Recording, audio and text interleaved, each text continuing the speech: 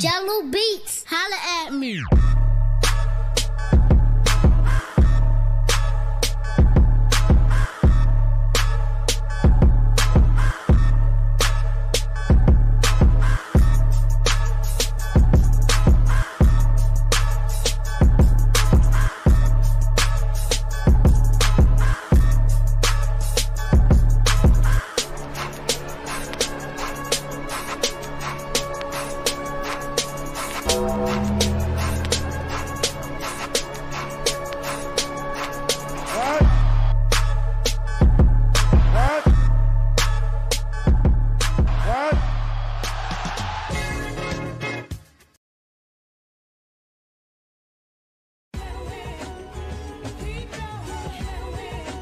All right, I quit.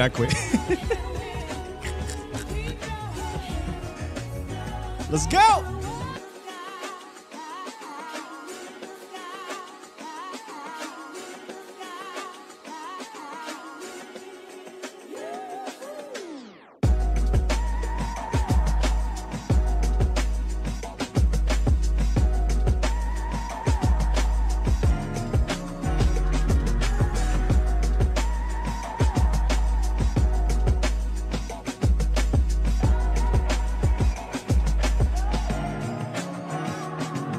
Three, two, one. Here we go. Oh, I'm ready, man. I ain't waiting.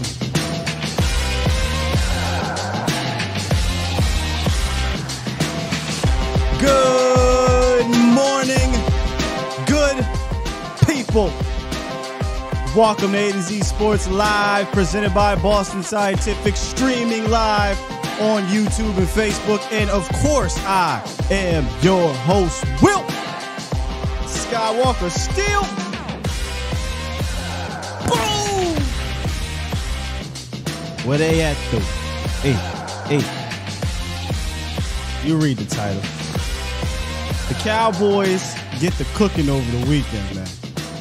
Lots to dive into about it, man. They finally land their wide receiver after many weeks of speculation. And we're going to break it down. We're going to break it all down from the trade details to the fit, to the film, to everything. And I'm going to tell you why. This is an all-in approach. Yep. This is an all-in move for the Dallas Cowboys, and we'll discuss that later on. Plus, in the roundup, we got some free agency news. So now that the Cowboys landed their guy, they can now move on to acquiring or looking into outside free agents, and that's what they'll do starting today. We got 3 names. I'm going to discuss one of them in detail in the roundup, but today will be about breaking down this Brandin Cooks deal. Oh, yeah, Cowboys got their guy, and it's a fantastic fit. It's a fantastic trade, and I want to talk about it with y'all. So call in 351-999-3787. What's up, Bomb Squad? Bomb Squad! Oh, look. He calls himself the Archer, right? So I do this for y'all, but now I'm doing it for Brandin Cooks, right? Man, I was really excited. I was eating my cereal when this happened and got the news. And, you know, when you do what we do, I'm just going in, right? And my cereal got soggy. I didn't even care. Michelle was like, oh, must be something big because you got real quiet. I tend to get quiet when I start doing stuff on my phone in regards to Cowboys. And I'm like, yeah, it's a big deal. It's a big deal what happened. And then, boom, I jump into the lab. We get to the film. And, man, it's a good day. It was a good day for the Cowboys. Should be a good week for the Cowboys. And guess what? They ain't done. I say finally they landed their wide receiver, but I think it's finally that they have won away from ignoring these 2 pillars that we talked about, and we'll discuss more of that in the roundup. I tried to do a little remix at the beginning, but I got carried away. I don't give a damn about no copyright. I don't care, because I told y'all if Stephen Jones went out there and made a similar move like this where he's spending some money. Jello Beats, holla at me. Hey. I told y'all it was going to happen, man. So let's go ahead and get into this roundup because we got a fun and fantastic show waiting for y'all. It's time! It's time!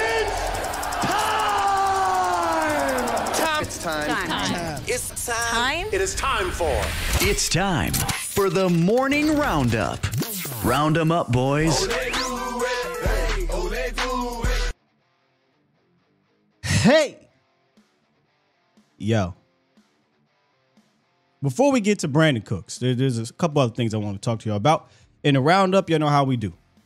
So, Dallas pretty much ignored the outside free agent market last week, electing to focus on their guys, right? Electing to bring back their free agents and navigate the trade market and the Odell Beckham market for a wide receiver. They spent most of their time doing that. But now it's time to look outside. And they are deciding to visit with three free agents are coming to visit Dallas. Linebacker Trevin Howard, offensive lineman Chuma Edoga, who was a target for the Cowboys last year in trade talks, and the headliner, running back Ronald Jones, aka Rojo. So we had fun last week with the Leonard Fournette thing, right? I'm serious in regards to a Leonard Fournette type of situation, and this is exactly the type of situation. The basis of it, the player we could go back and forth with and kiki and hee about, but the basis of it, I'm steadfast on. A veteran power back that the Cowboys should be looking into, and this is exactly what they're deciding to do. They're trying to look into a veteran power back. This guy just happens to be a little younger veteran power back, former second-round pick for the Tampa Bay Buccaneers, who played the role in their Super Bowl run, if you guys remember. He played the role in their Super Bowl run. He won, technically, if we want to be honest, technically he won 2 Super Bowls. But he ain't do nothing in the second one with the Chiefs. But has 2 Super Bowls, 1 real one, and he's a tough-nosed, hard-nosed, downhill running back. That's what he is. And he's got some springs still left in his legs, in my opinion. This isn't a dude who is sitting on 1,600 carries or anything like that. No. So he signs a 1-year deal with the Chiefs, right? And he thought that he might be the guy there. But he ended up getting lost in the sauce because of Pacheco starts stepping up. Jerick McKinnon is more dual threat. And the Chiefs like a guy that's a little bit more dual threat. That's not necessarily Rojo's game. Not saying he can't catch the ball at the backfield. He had like 30 and 40 receptions in Tampa when he was a part of a rotation. But that's not really his game. His game is getting downhill and running tough and making you miss. But he got lost in the sauce. He only had 17 carries last year. So essentially, he took a year off, if we're being honest. He basically took a year off of wear and tear, took a year off of getting beat up at the running back position, especially for a guy that, you know, is going to run like, look how he hits the outside for a big dude like that. Well, for a downhill runner like that. So he's not a guy coming off of a high carry season. And honestly, it's a good thing for him, I think, because he had about 500 carries in the 3 previous seasons when he was a part of that Tampa Bay rotation. So now, you know, he pretty much gets a fresh year off, and you get a pissed off Rojo. Hey, man, sign me up. Sign me up, you know. This backfield is going to need some complementary pieces to Tony Pollard. I think Rojo, Ronald Jones, is a complementary piece, and he does absolutely nothing to stop you from drafting a running back anywhere you want to. I don't care if you want to do it in the first. He doesn't stop you from doing that. So, you know, I love this inquiry. I like that they're bringing him in here, as my guy Law Nation would say, for a cup of coffee. And, you know, I think this guy would fit or complement the backfield perfectly. You know, the Cowboys are all about trying to get into the draft, not having a bunch of holes to fill. And right now there's a clear hole right at the running back position because you only have 2. Now, when I say clear hole, that hole was dug deep. It's not at the top because you got Tony Pollard and Malik Davis, but you're going to need at least 4 guys going into camp. In my opinion, I'd love to have 4 guys going into the season. And I think Rojo could be a part of that rotation, man. At the very least, you bring him in, you see what he has competing with the running backs. And if it doesn't work out, it's not going to cost you anything to move on. So I like the inquiry here with Ronald Jones.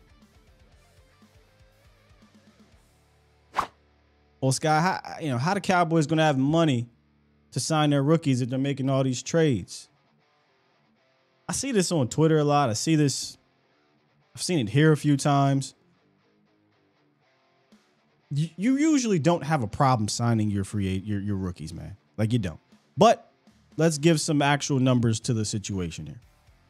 It only cost the Cowboys roughly $3 million on the cap to sign their rookies per over the cap.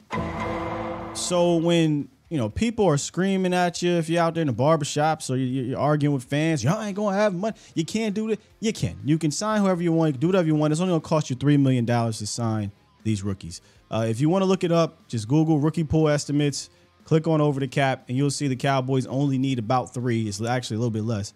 $3 million to the cap because of where they're picking. So don't let anybody tell you that the Cowboys are needing XYZ amount of money to sign their rookies. By the way, Ezekiel Elliott's $10 million, $11 million that you'll get post June 2nd will also help you do that if you struggle to do so, which I don't believe the Cowboys will struggle to do so. Currently, right now, the Cowboys sit at about $10 million roughly in salary cap space. So they got plenty to sign their rookies and plenty to make another move. Maybe we're getting a little bit greedy. I think the heavy lifting is about done. And a part of that heavy lifting is obviously the headlining story of the day. That's the Cowboys landing Brandin Cooks. Last week, if you guys remember, we talked about the big four names that if the Cowboys landed would make the team better and you should be happy. All right? D-Hop, Jerry Jeudy, Odell Beckham, and of course, Brandin Cooks. To me, the Cowboys got the second best option, but likely the most realistic one. Odell Beckham was always a fallback plan for me. I ain't saying for everybody else. Some people actually wanted Odell Beckham, and that's fine. Odell was, if you miss on the other guys, you fall on Odell, cool. But that was never the top priority to me. Jerry Jeudy presented to too many contractual issues. We talk about this a lot, where him and Lamb, same contract year, same fifth-year option. That'll be tricky. I just didn't think that. I mean, it makes sense from a player standpoint, but I didn't know if they would be able to make that work. Plus, compensation got a little bit weird. DeAndre Hopkins. I tweeted out, don't poo-poo getting Brandin Cooks because he ain't DeAndre Hopkins. My guy Crumb said something along the lines of, and Crumb, if you're in here, you could drop it yourself. Don't ignore good for perfect. Right? Like, this is a really good move. It may not have been a perfect move. It may not have been DeAndre Hopkins, Randy Moss, or whatever. This is a really good move. And if we're being honest, Brandin Cooks was most likely the most realistic option of the bunch. He's the guy that was in the mix during the deadline. It almost happened, and Houston said, no, we want a second-round pick. Dallas and Houston kind of agreed on a third, and then that fell through. Then you had the money situations, and that fell through. Well, now, what could have been finally happens months later, and Brandin Cooks couldn't be more happy. He was pissed off at that deadline because he thought he was going to be a Cowboy. Here's a couple quotes from KPRC2, where he had a telephone interview about the trade. He said, quote, "Man, honestly, I just feel blessed really for this opportunity to contribute to something that's already special. For the Jones family believing in me and the coaches and players, I look forward to joining something that's special and help bring that mindset everywhere I go." And everywhere he goes, he's been extremely productive. Here's Cooks on, having a lot left in the tank and maintaining his speed and ability through a dedicated workout and diet regimen, which is also part of the article. He says, "No doubt, if you know me, I don't really talk about it. I feel better at this age than I've ever felt before. With the way I take care of my body, there's no slowing down anytime soon." Brandin Cooks, happy to be a Cowboys, ladies and gentlemen. Happy to be a Cowboy, and Cowboys fans should be happy that he's here. Now, seen some fans. I already seen it in the chat. I've seen it on Twitter. This does nothing for me. He's a okay. I mean, that's fair. Everybody has their opinion. Everybody will react differently to this. And if it's one thing that I've realized covering the team, as intently as I have over the last 3 years or so, is that you're never, ever going to make Cowboy fans happy as a whole. As a whole, you'll have some people that will be, some people that won't be. That's just probably every fan base, but damn sure Cowboy fans, because we need what? We need to win.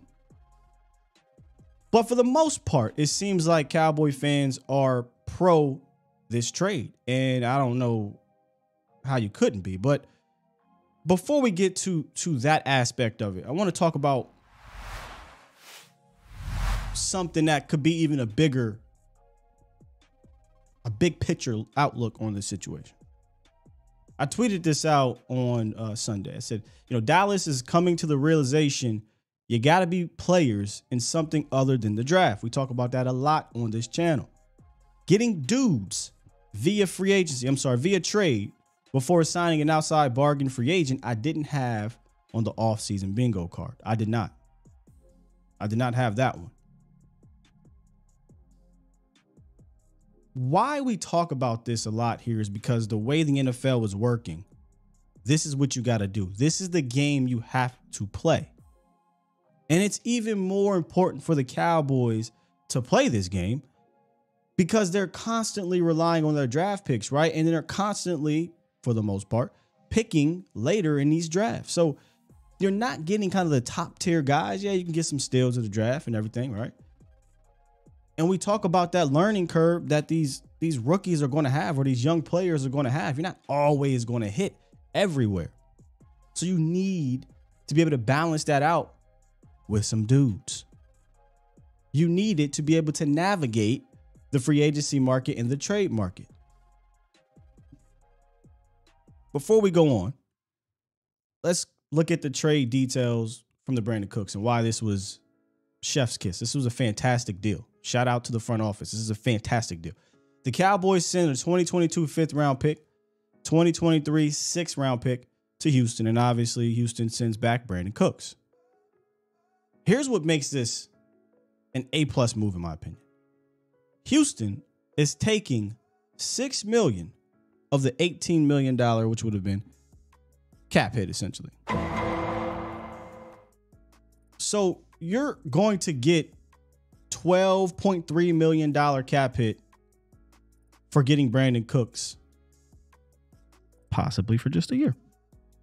Could be more. 2023, you'll have a $12.3 million cap hit. 2024, if you keep him, it'll be $16.5 million cap hit. Now, they don't necessarily have to keep him.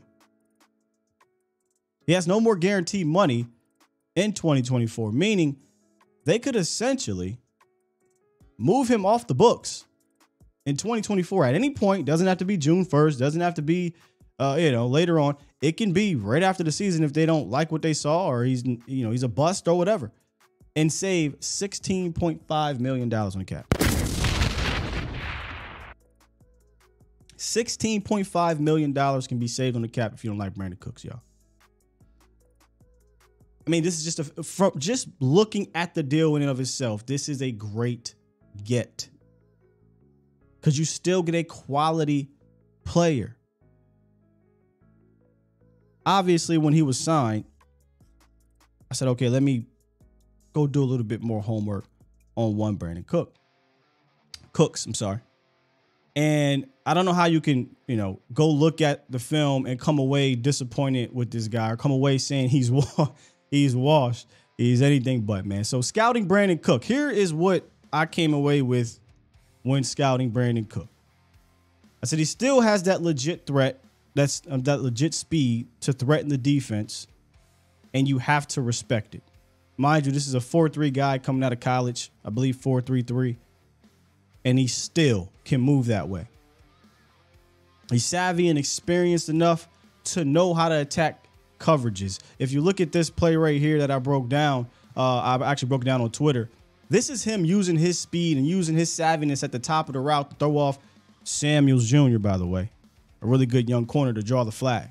You see him do that throughout the film in general.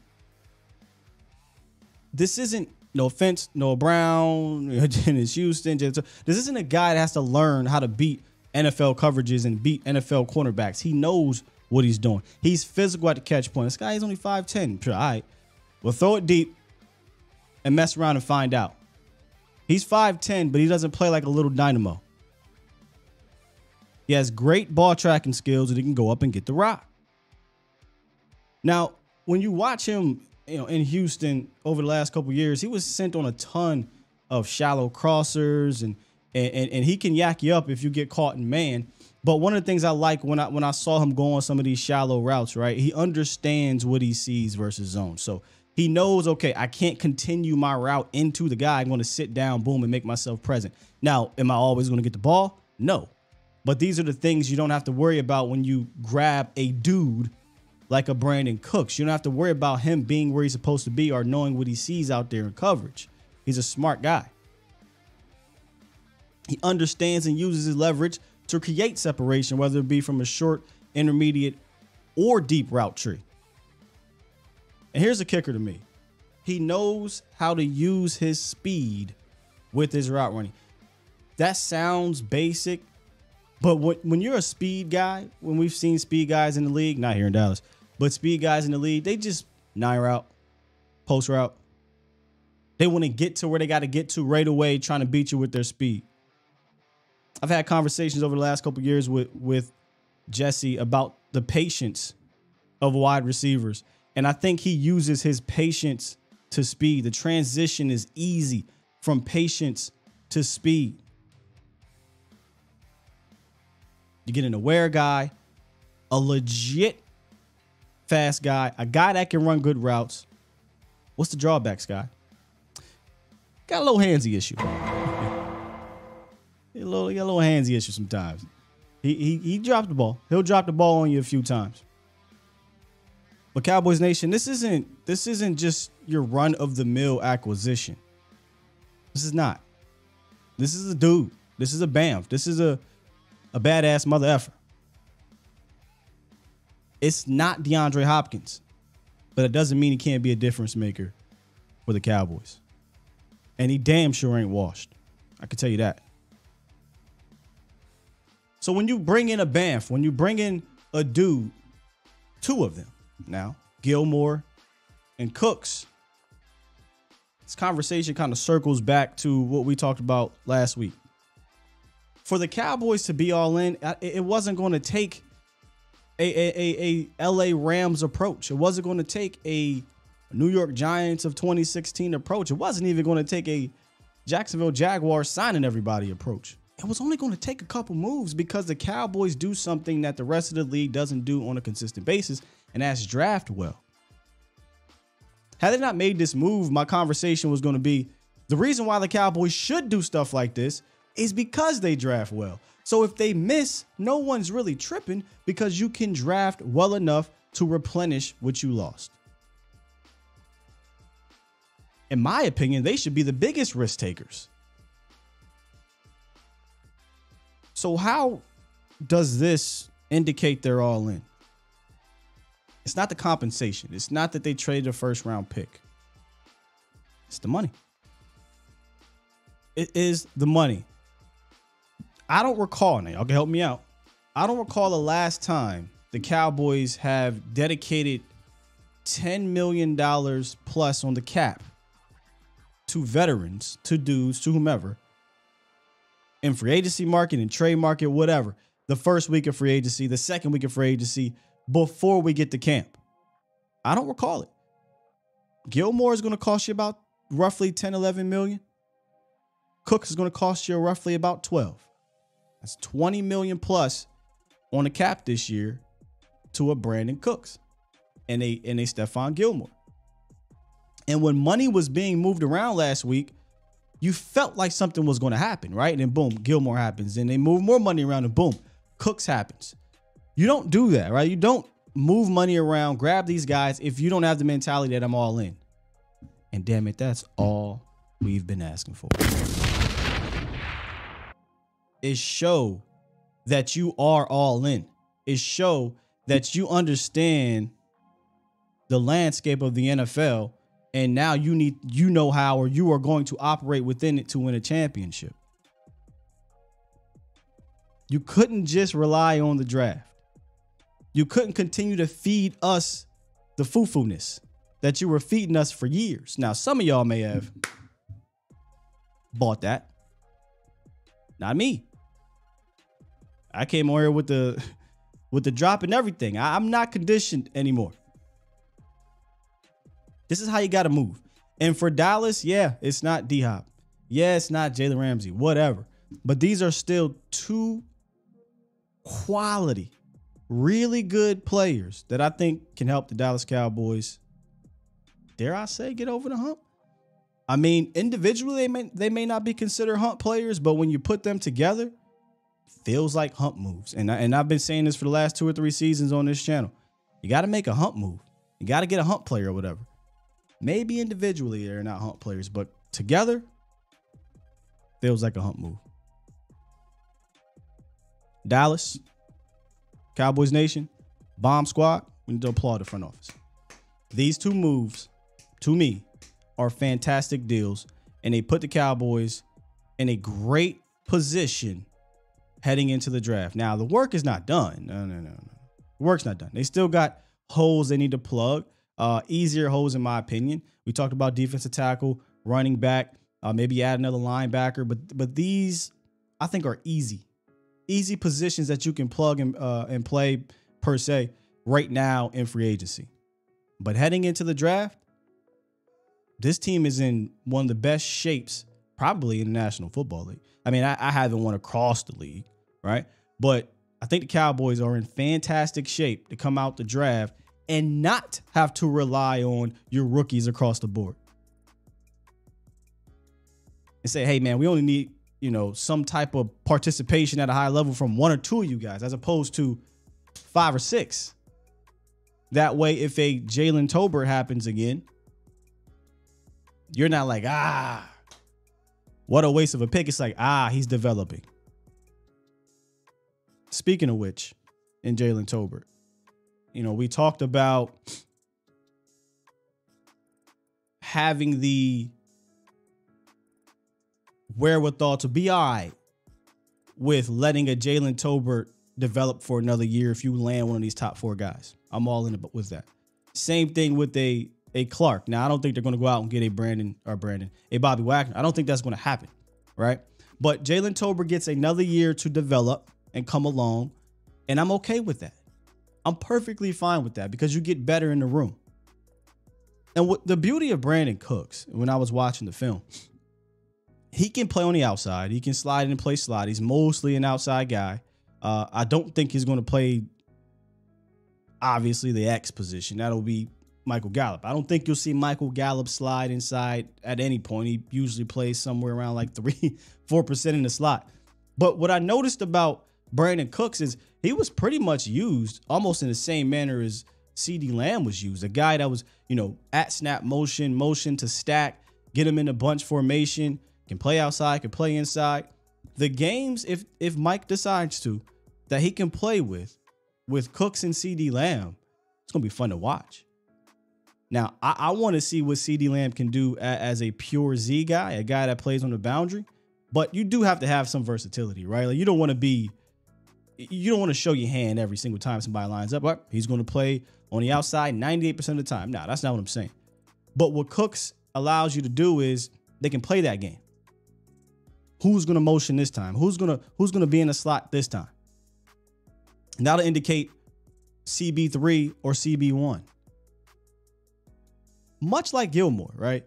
Gilmore is not going to face wide receiver 1 all day. God damn it, Brandin Cooks ain't going to face cornerback 1 all day. He goes from Houston with that quarterback situation, with defenses paying so much attention to him, to Dallas, where defenses can't pay attention to him as much as they did in Houston, because he's likely the 2 guy where Lamb is 1. He's likely going to play more in the slot than he's played in the slot over the last couple years. Or even if he plays on the outside. Now you got CeeDee Lamb against CB3. Let's go. just a fantastic get. I don't think he's going to be a stranger to this West Coast offensive shift that we'll see here. You're going to see more slants, right? You're going to see more quick reads, get the ball in his hands. That's what he can do. He can yak you up. He can make something happen after the catch too. So this is a quality move, man. One of the big four names, but likely the most realistic fit. And in my opinion, the second best player of the four. So if people are upset they didn't get DeAndre Hopkins, don't be. Investigate more. Do more research. You'll come away with this being just a great move, Cowboys Nation. Just a great move, a great fit. He's a veteran. He's a hungry veteran. And in my opinion, it's kind of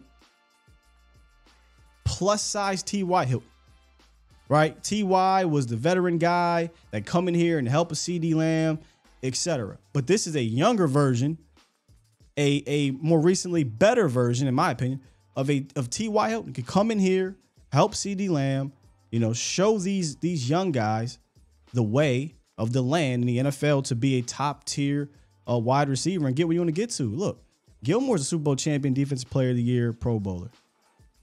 Brandin Cooks has been to the Super Bowl twice, if I'm not mistaken. Could be wrong, but it feels like he's been to the Super Bowl twice. I know he's been to one, period. So he's been a part of that. You get these guys in the locker room, you got something cooking, man. You got something cooking. Now, I knew these phone lines were going to be crazy, so I'm going to shut up. I'm going to get you guys on the horn, and we're going to rap about this. All right, let's start off with CJ. What's good, brother? What's going on, man? I ain't talked to you in a while. Been a while. It's been since what, Friday?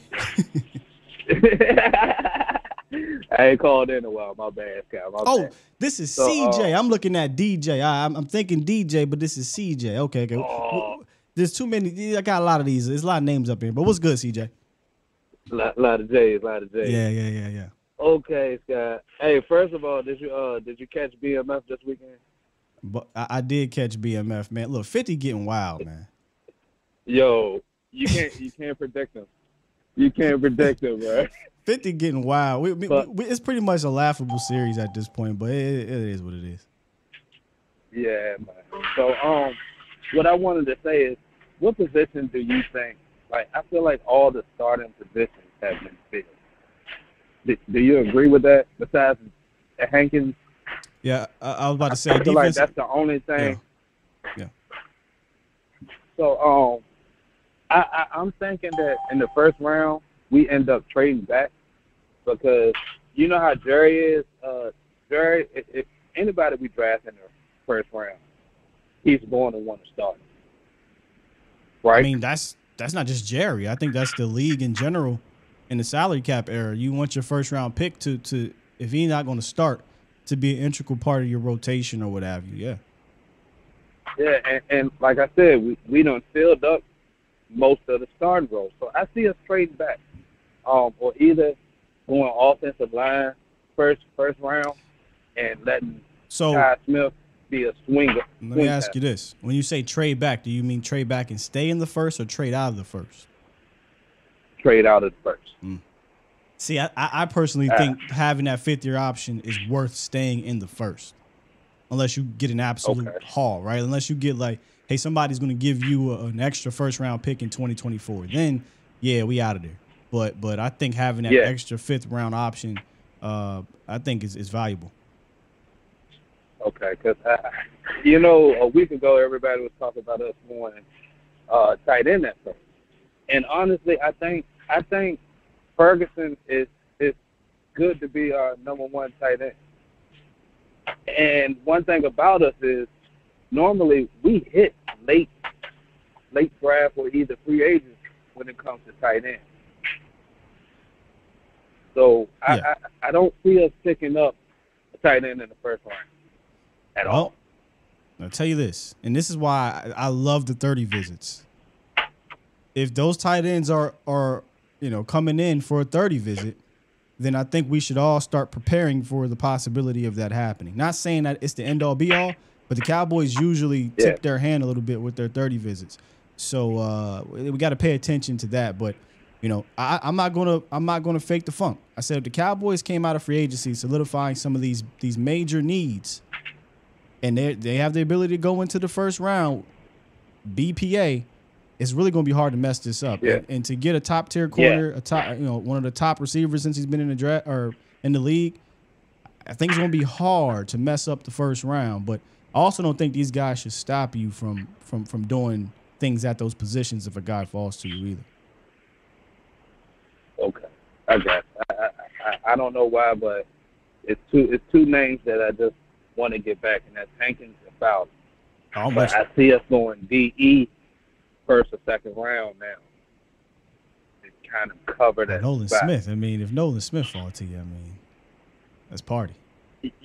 Yeah, you know what I'm saying. Yeah. You know what I'm saying. Yeah. All right, Carl. I know you got a lot of calls. Yes, sir. Yes, Go sir. ahead, handle your business. All right, appreciate I'll you, man. let this guy. All right, man. Let me get DJ. That's who I was really trying to get in here. But good talk, CJ. Appreciate you, big dog. What's up, DJ? Hey, what's good? What's good, Scott? How you doing this morning, brother? Oh, fantastic, man. Yeah, it's beautiful. Let me run this back. Finally, off-season moves have come back to Dallas. Man, I don't remember the last time we were this active in the first week, man. Man, it's crazy. It's crazy. And the beautiful thing is, the best part about all of this is that it was late round stuff. They're doing all of this for. If they were asking these guys to come in, if they were asking Gilmore and they were asking Cooks to come in and be the guy, it wouldn't mean that. But we have the guy already. This is additions too, you know.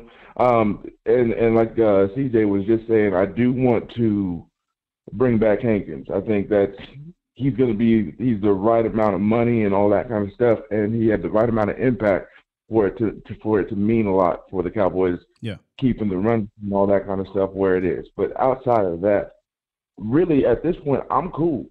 Everything else on the top of this is gravy for me at this point. Now, they still have to do the right things. If you have the opportunity to get, possibly Bobby Wagner, which I think he might be a little expensive for the money that's left over, or, make a couple of other moves here or there, then it would be awesome. Then everything else is just to the next level. But let's just talk about what we've gotten right now. Yeah. Moving to the draft, any kind of additions, anything that they do from this point forward, they've addressed the major needs. It's just trying to round out the roster at this point. Absolutely. And that's what and you can see it, right? I love that there seemed to be a plan. In the sense of, okay, we're going to attack our guys first, right? And then we're going to try to upgrade the roster via trade after that. And now we're going to attack, free agency in week 2 with guys to plug these smaller holes, right? And in years past, it didn't feel like there had been that plan. And I think they're acknowledging that they dropped the ball, not only at wide receiver. We already know that, right? They already said, hey, we messed that up. We messed that one up, our bad. And this is them trying to make up for it. But I think they're acknowledging that we can't come off a productive season and sit on our ass while the rest of the league is getting better. And what I mean is they came off of a 12-5 season where, yes, they lost in a heartbreaking fashion against the Niners, but they came off a 12-5 season in 2021 to sign James Washington and Ryan Nall. And then, obviously, they got Dante Fowler. But that can't be the way to get better while losing one of their best players. So I think they came to the realization, okay, we're going to try to actively get better this week. We're going to try to make this team better on paper. I know I came out last year, not I, but Stephen Jones, came out last year and said, oh, you don't win Super Bowls in March. I mean, literally you don't, but you can get better in March. And I think they're coming to that realization.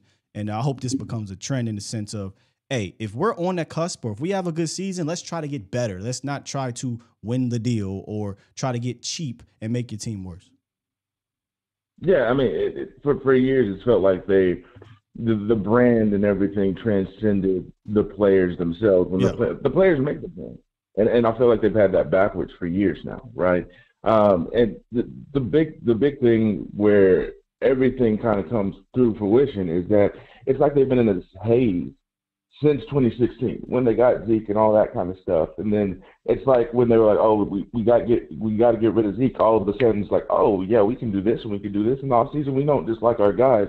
And the thing is that when you look at the moves that they're making, it's almost like they're like, okay, so we've been planning and doing this for years as one way, like you just said, but we're also trying to not ignore. They felt like they could ignore things before until it became an egregious issue. Yeah. Like when they got Amari Cooper back in 17-18. I forget the year right off the top of the head. It's hurt.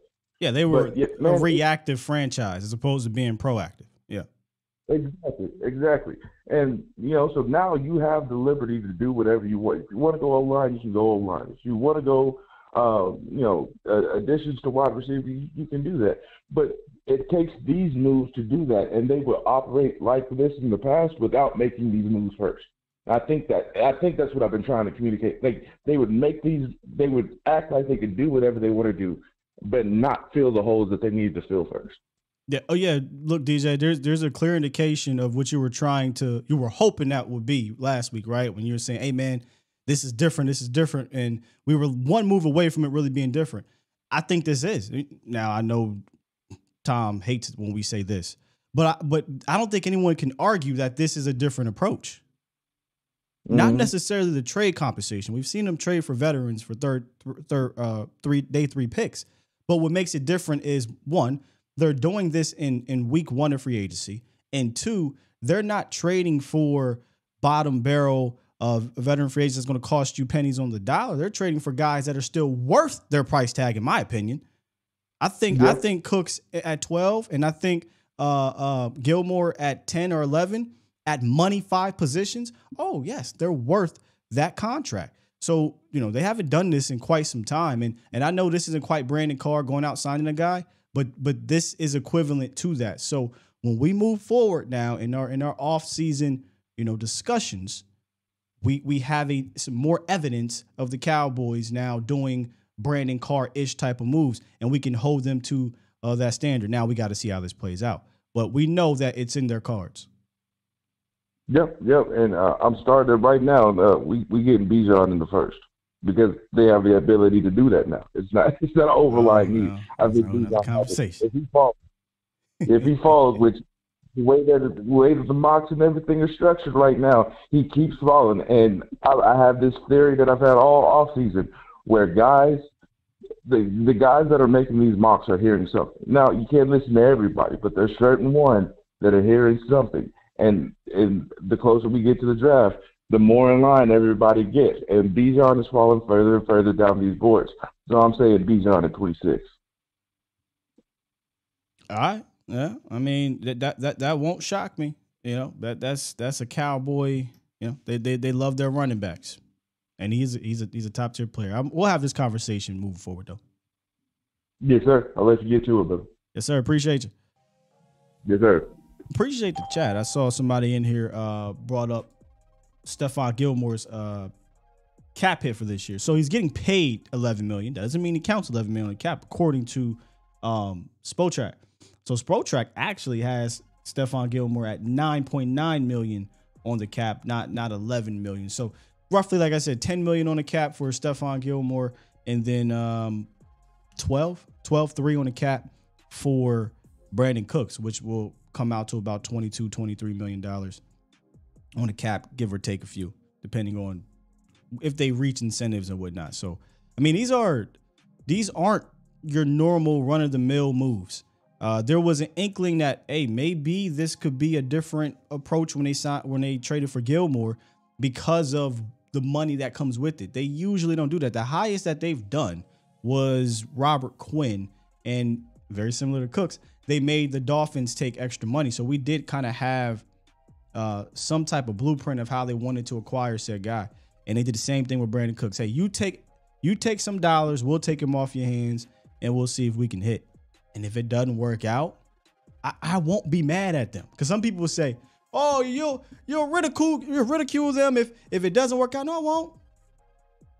This shows me that they are attempting to try to make big moves that will help this team get over the hump. And if it doesn't work out, they even have an out. I don't even know how you could be mad. There is an easy button out to get you $16.5 million to do it again if you want, or use that to sign Diggs, sign Lamb.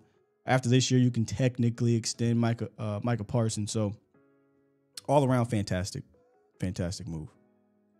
Won't hear me complain about it. We got a lot of day ones in here. So if you're fairly new, hold tight. I'm gonna get through my peoples, and then we'll get to you. You know, so that's how it works here. If you've been rocking, we'll get to you. If I'm not familiar with your number, we'll see if you can jump the line at some point. Let's get Coach Marv. We got Coach Marv, Danny, Lamont, Landlord, Los, Nacho, Twan. We got a lot of people. But let's get Coach Marv on the line. What's up?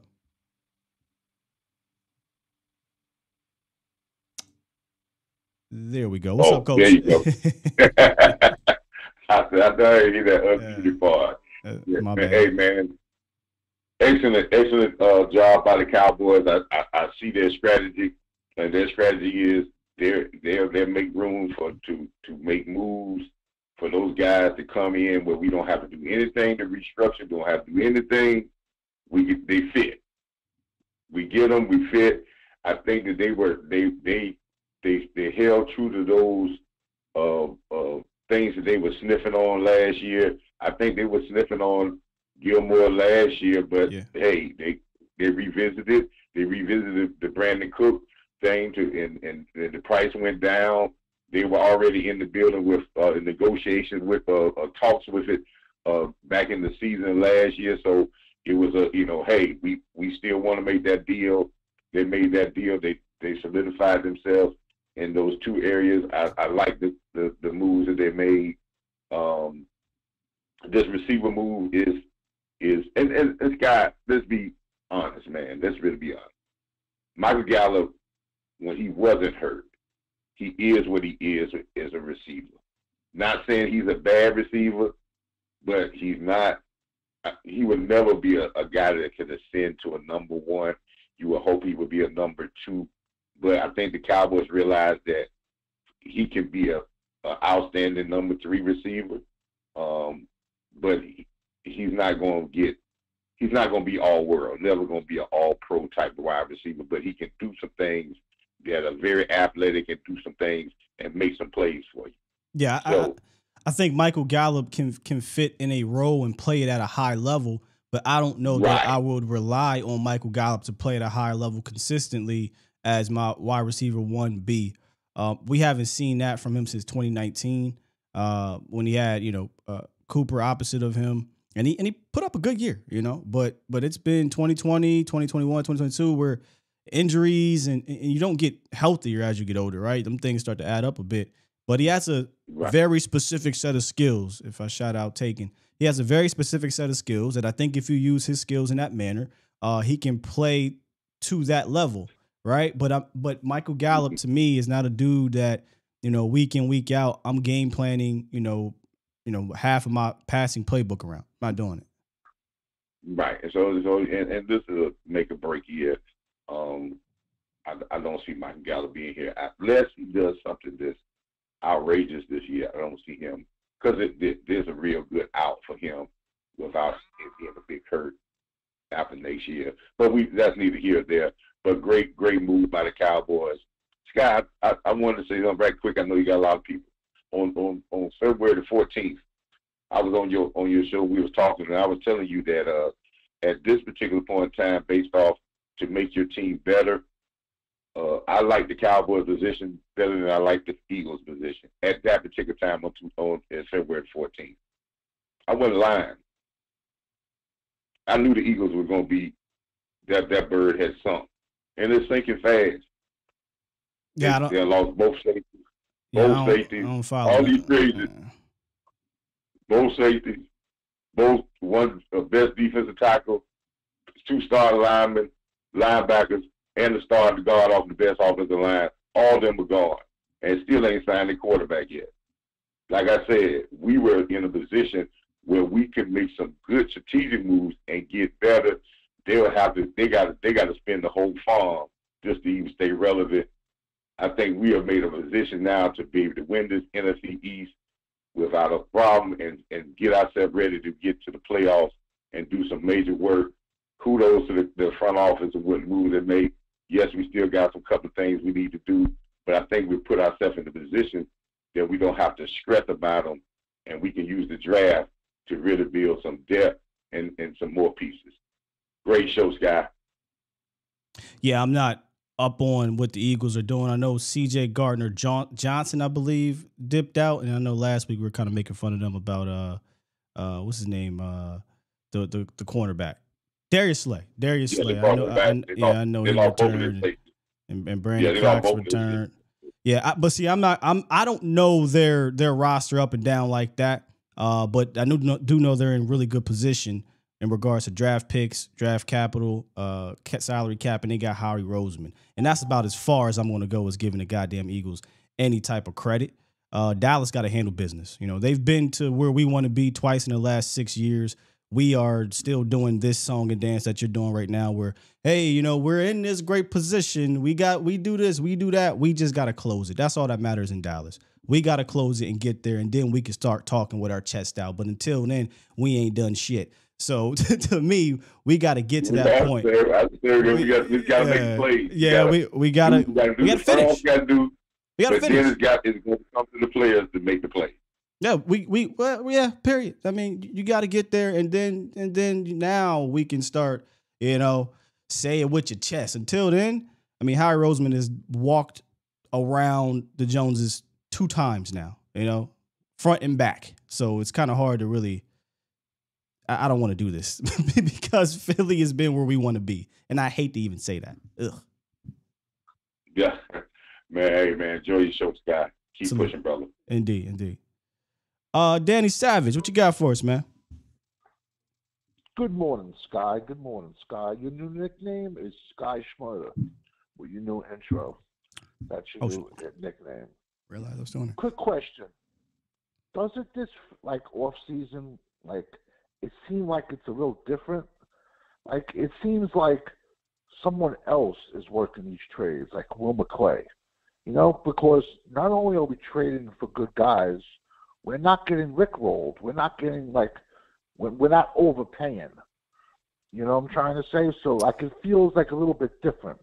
Like, maybe the Joneses took a step back and they're letting Will do his thing. What do you think? I think Will has always been a part. Remember, and this is me not trying to come at Will, but he's the Uber Eats guy. Hey, this is what I want. This is how I want it, and go out there and see if you can find that. He's done it before. Jonathan Hankins. He's done it with Michael Bennett. He's done it with who do we just get? Stephon Gilmore. Now that's obviously this year Robert Quinn. So I think Will McClay has been involved in this. In fact, it was Will McClay and Rob Marinelli who met with Robert Quinn when they were courting Robert Quinn. So look, Will McClay has always been involved in this situation. He just hasn't had the final say. And what makes this difference is the amount of money they're bringing back on board. And we know damn well Will McClay ain't got no say in the money part of it. So I don't think anything is different from the hierarchy. I just think Steven has kind of lightened his pockets a little bit and said, all right, we'll walk him in a little bit more salary to try to get a little bit better, because how do you look around the landscape of the league and be like, we're just going to continue to rely on bottom barrel trades and bottom barrel free agent bargain shopping? You can't do that. Yeah. I also think Brandin Cooks stretching the field is going to open up the middle of the field big time. So I think whoever we plug in there, a tight end, Ferguson, me personally, I would take a day 3 guy at tight end. I think our tight end is going to have a big year because the middle of the field is going to be wide open. I like the Ronald Jones. If we do pick him up, he runs hard. But I'm going to give you 2 day 3 guys, and then I'm going to land the plane. One kid from Kansas, and he's a perfect West Coast back, Deuce Vaughn. And on top of it, his dad is a scout for the Dallas Cowboys. Perfect West Coast back. Then I'm going to give you a round 7 guy, a bruiser. Round 7? Man, if you don't go and get round 7?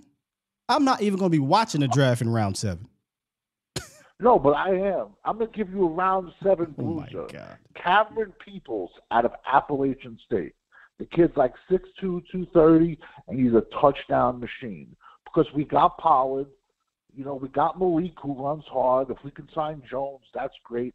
But like you said, I like going into the season with 4 running backs. Didn't last year the Ravens lose like 3 running backs in 1 week? Oh, yeah. So I think. Well, it was rough. They lost a lot of players. They lost half their They damn lost team. like 3 running backs in 1 week. So Deuce Vaughn, day 3, and the kid Cameron Peoples, round 7 from Appalachian State. Lord. The kid's 6'2", 230, and he's a touchdown machine. Appreciate it. So I'm going to land the plane on that, and it just feels like there's a little bit of a different vibe. God went out and got Gilmore, went out and got Cooks. Now, my last question, and I'm sorry, and I'm landing the plane. Don't you think Brandin Cooks is our biggest speedster deep threat since Rocket Ismail? Rocket. I'm talking about a guy that could just stretch the field. A real receiver, not like Kevontae Turpin type. Yeah, for sure. Exactly. Easily. Perfect. Awesome. Great show as always. Looking forward to listening to you and Roch later on, man. Salute, Danny. Talk to you later, guys. Danny gave me the round 7 undrafted free agent priority free agents to look out for. Look, I ain't going to hold y'all.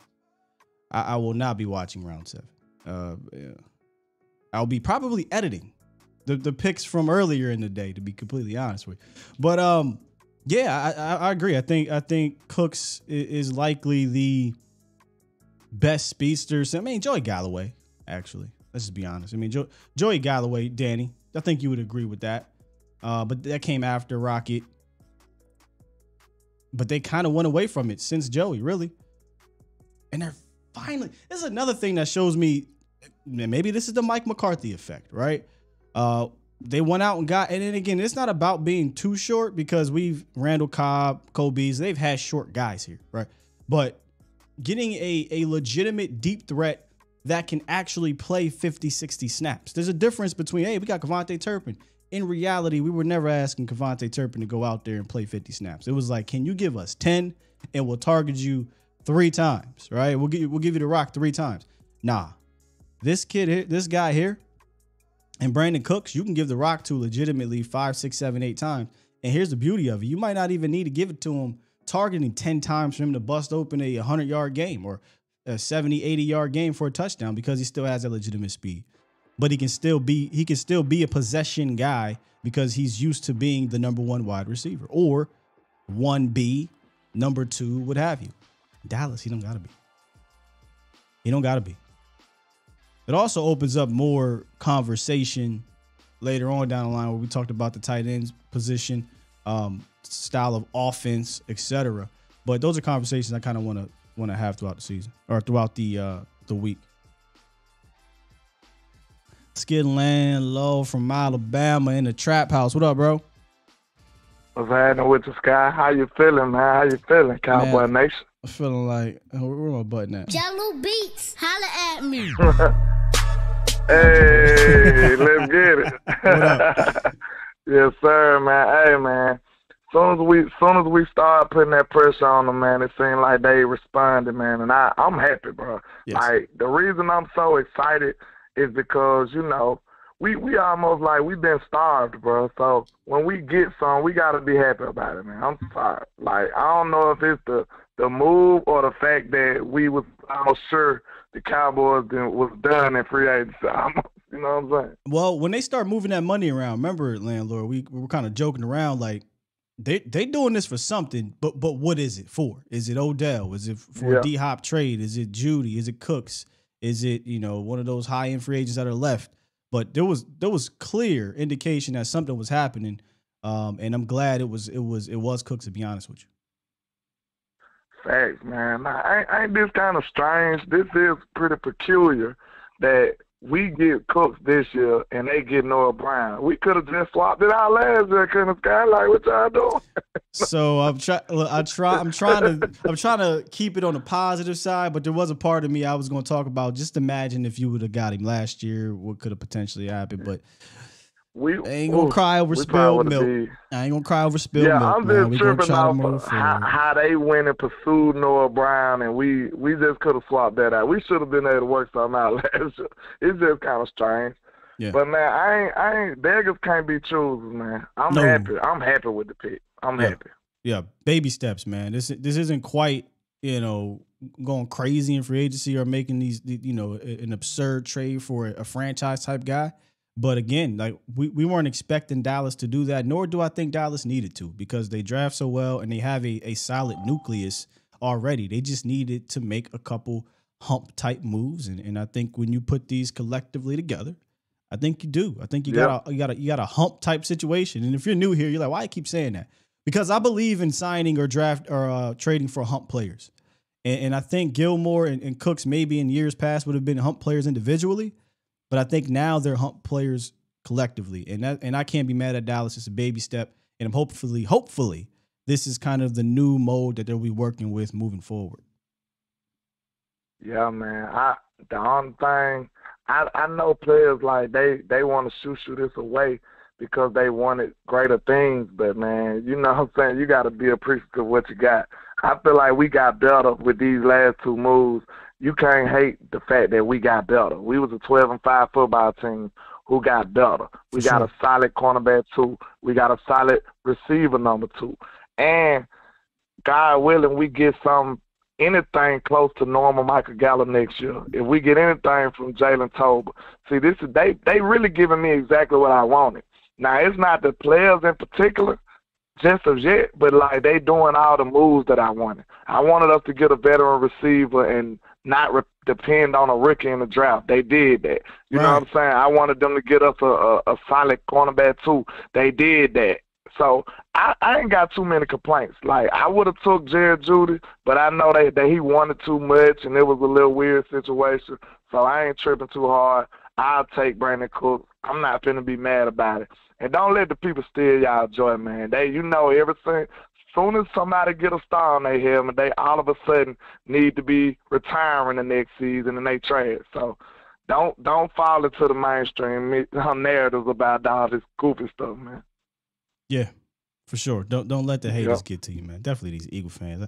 I've been seeing people fight on Twitter with Eagle fans, and I'm just laughing like, dog, if y'all made these moves, y'all would be parading Howie Roseman around like it was the greatest move in the world. Have some respect. Have some decency as a fan. God dang, dog. Yeah. Soon as they lose they good players, they trash on their team too.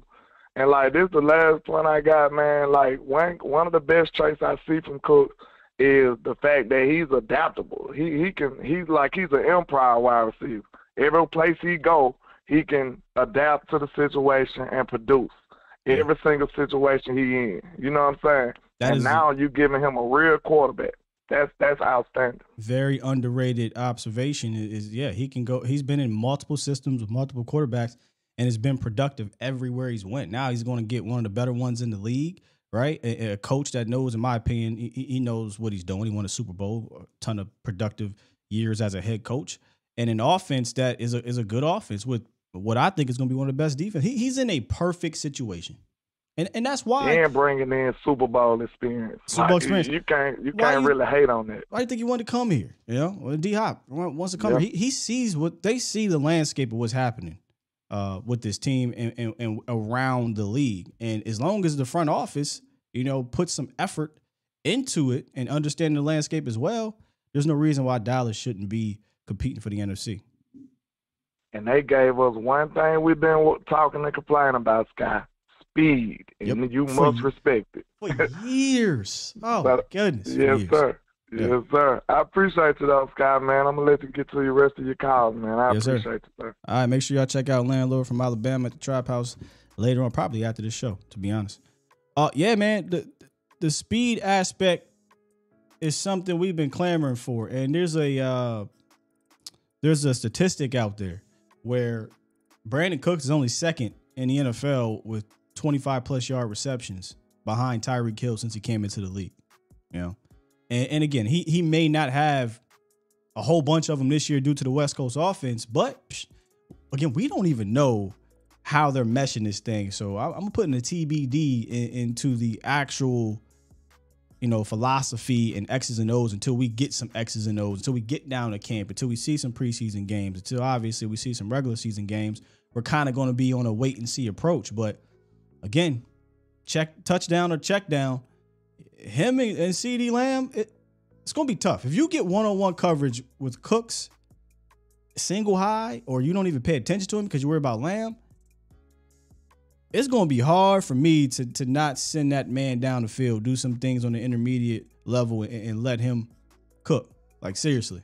This is going to be hard for me to just nerf him as a shallow crosser, as a slant guy. He's going to get them, obviously. In this offense, that's what you get in the West Coast. But you got a legitimate guy out there. Put some fear in these. Make them back the hell off so you do have CeeDee Lamb coming underneath, right? Or you got Michael Gallup, who's done well with some of these type of screens right here, who's done well as that possession slant guy. And then if you get a tight end, or you got your tight end in Ferguson, now you give him a ton of room to yak you up. He's shown he can do that. The aspects that he brings to the game, to the table, opens up so many things for the Cowboys. Opens up so many things for these players, for the scheme, for the coaches. And I don't know how you can't be excited. I don't know how you can't be excited. You know what? If you aren't excited, I got something for you that might help you out in that department. No, I mean in other departments. But look, if you're one of 39 million men that suffer from ED, Boston Scientific can help you. They've created edcure.org to help you find your best cure. I tell you all the time, it's easy to get started. Head on over to edcure.org, take the quiz, learn your severity or risk of ED. And if you got questions, if you got a condition, they got content for you to help answer your questions, to help research that condition. The fastest way to find your best cure is to contact an ED specialist by browsing a list of experienced physicians in your area. Hit up edcure.org, brought to you by Boston Scientific. You're listening to A to Z Sports. Do it live! At some point, hoping to broadcast In front of the millions of Cowboys fans to bring you the real. But for now, strap up and reach for the sky. Here's your host, Skywalker Steele. I'm Luke Skywalker. I'm here to rescue you. We'll do it live. Now, Trips. You gotta pay bills, man. We the little guys, so we need these. It's a lot. See, me selling out with breaking news. ESPN signed Skywalker Steele to a 10-year deal. That'd be me selling out. Nah, Texas. I guess I am Texas T. I mean, I don't know anybody else that has this type of sponsorship. It is what it is. We're gonna get this money though. You're gonna get this money, man. All right, look, let me be completely honest. There's just not a chance I can get to all y'all. And I knew that was gonna happen because this is a great day. You know, it's a huge topic. And if I don't get to you today, I'm gonna try to get to you tomorrow. So let's go ahead and try to work through these best we can. Next up, B-Bird. What's good, OG? What's up, Sky? How you doing, man? I'm doing well. And when these two trades went down, I immediately thought of you because this is me and you kind of been on the same page since you were one of 3 people watching my live streams. Quite literally, this is not a joke. He was one of 3 people watching my live streams, and we kind of been on the same page, man. But how you feeling about these acquisitions? I'm feeling pretty good. I want to describe it to you. So the Cowboys at the plate, 3 balls, 2 strikes. The pitcher pitches a ball. Yeah. The Cowboys swing. I don't care what it is, as long as they swing. Yeah. And so that's the analogy I gave you, and they're swinging now, man. So I have no problem with that. One of the things that I'll tell you is that I'm happy about is that the front office was aggressive, but they wasn't reckless. So they was aggressive in getting players, but they didn't just give up the farm to get them. So what we gave away to get, Cooks and Gilmore, really, man, we're talking about 5th and 6th round picks, man. They're not going to make an impact on your team mostly this year. So I'm okay with that. But the bigger thing that we always talked about is culture. And I think that it's changing. And I'll tell you what marked it for me. When Big Mike was behind Kellen Moore leaving and Kellen Moore was their guy, then I said, wow, everybody else saw Kellen Moore leaving. I saw it's a power shift over there. Why? Because they've never done that really with anyone else. And they're giving him the play calling duties. Yeah. And so now do you think so I think Mike has something to do with this player acquisition also. Because I just think it's a culture change, it's a shift that should happen, and that Mike is bringing in, and I really appreciate that. Because one thing I want to say is that it's not Big Mike no more. This is a shout out to landlord, Nefarious Mike. So the Nefarious Mike, Nefarious Mike is getting folks out of there and getting players in here. He ain't got time. We always talk about urgency. Yep. The front office doesn't have urgency because why? They're gonna be there forever. Big Mike say I ain't gonna be here forever. I ain't no Jones. I need to get players in here, man, to get this thing. I ain't got time to be developing a guy that's going to be for 3 or 4 years down the line. No, I need these guys ready to play right now. I need to win now, or these guys are going to get rid of me. So give me players that I need that I can win now. And so I think that's what he got, man. So I just think it's a culture shift, a culture change, and I think Mike's behind it, man. And I can't be on the phone long, man. I just want to make that and to tell you I'm happy about the trade. And, hey, go Cowboys, man. I'll talk to you later. Salute. Appreciate you, B-Bird.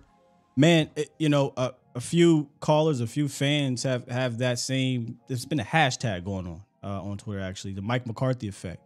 I'm not arguing. I'm not even going to argue it. I actually want to investigate this more, to be completely honest with you. I want to investigate this a little bit more if McCarthy is behind some of this, because in Green Bay, he, at one point when I was doing some research on Mike McCarthy when he was hired here, he actually was trying to advocate for more players. He was advocating for more participation in free agency and the draft. Sounds like Dallas.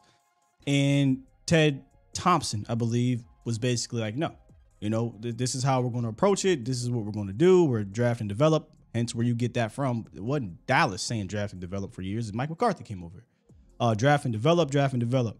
So I think he just got comfortable doing it that way. Comes to Dallas. I wonder if we got a little bit of petty Mike, right? Where Mike McCarthy is like, oh, I can't run my offense? Oh, all right, cool. Do your thing. do your thing, Kellen. Go ahead, bro. So Mike McCarthy falls back a little. They lose in the playoffs in his second year in a fashion that pissed off the front office. And Mike came out and said, wait. I ain't scared of you, mother. What you're not going to do is put this on me. Okay? I can't sign who I want. I can't call my plays. Y'all want the running back that I don't believe is the best in there. But since this is what y'all want to do, let me speak up. So he wasn't as unsullied as we might have thought after that San Francisco game, because he starts speaking up. Week 1 comes, week 2 comes, Kellen Moore gets weird. And he like, look, bruh, this is what we're going to do. We got to be smarter. I don't like your play sheet. I don't like what we're doing here. I can't call the plays. I can't install the offense. But here's what I can tell you to do. Stop with these damn reverses. Play a bit better complementary football. And you saw Mike kind of gain some of that, like B. Bird said, that power back a little bit. But as it refers to these acquisitions, I want to do a little bit of diving. I want to do a little bit of digging a bit deeper if Mike McCarthy is on the power side of these moves. I do. The receiver, obviously offense, but Dan Quinn is the defense for Stephon Gilmore. Obviously, I think they had to go to Gilmore, or they had to go to Dan for this, and they had to go to Mike for that. But I wonder if Mike is kind of trying to put the playbook together, working with his coaches, and they said, hey, Mike, what you think about Brandin Cooks? Yeah, we cool. Let me get back to the playbook. If that's the case, nothing really switches up. But if Mike advocates, right, hey, man, we can't be going into this season with some Dennis Houston and Jalen Tolbert, and we don't know Michael Gallup. I ain't draft Michael Gallup.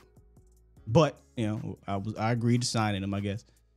We need to do something. And this cat here, this right here, I want him. If that was the case, then yeah, he's most definitely got a lot more power than probably Jason Garrett ever had in regards to that. I would like Ronald Jones as well. Let's get to my Redding brother. He's pretty quick. Good morning, good sir. Good morning. God bless you and your family and your show, like always, and your partner, Watch Lombardi. Yes, sir.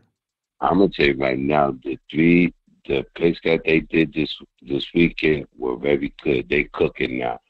The front office is making moves, and like I tell you right now, with Cook taking the top off the, you know what I mean, be able to run as fast as he does, that's gonna open up a lot of things for CD, and he's gonna also help CD in a lot of things because he's a proven receiver, and whoever thinks that he's not, all they got to do is look at his stats.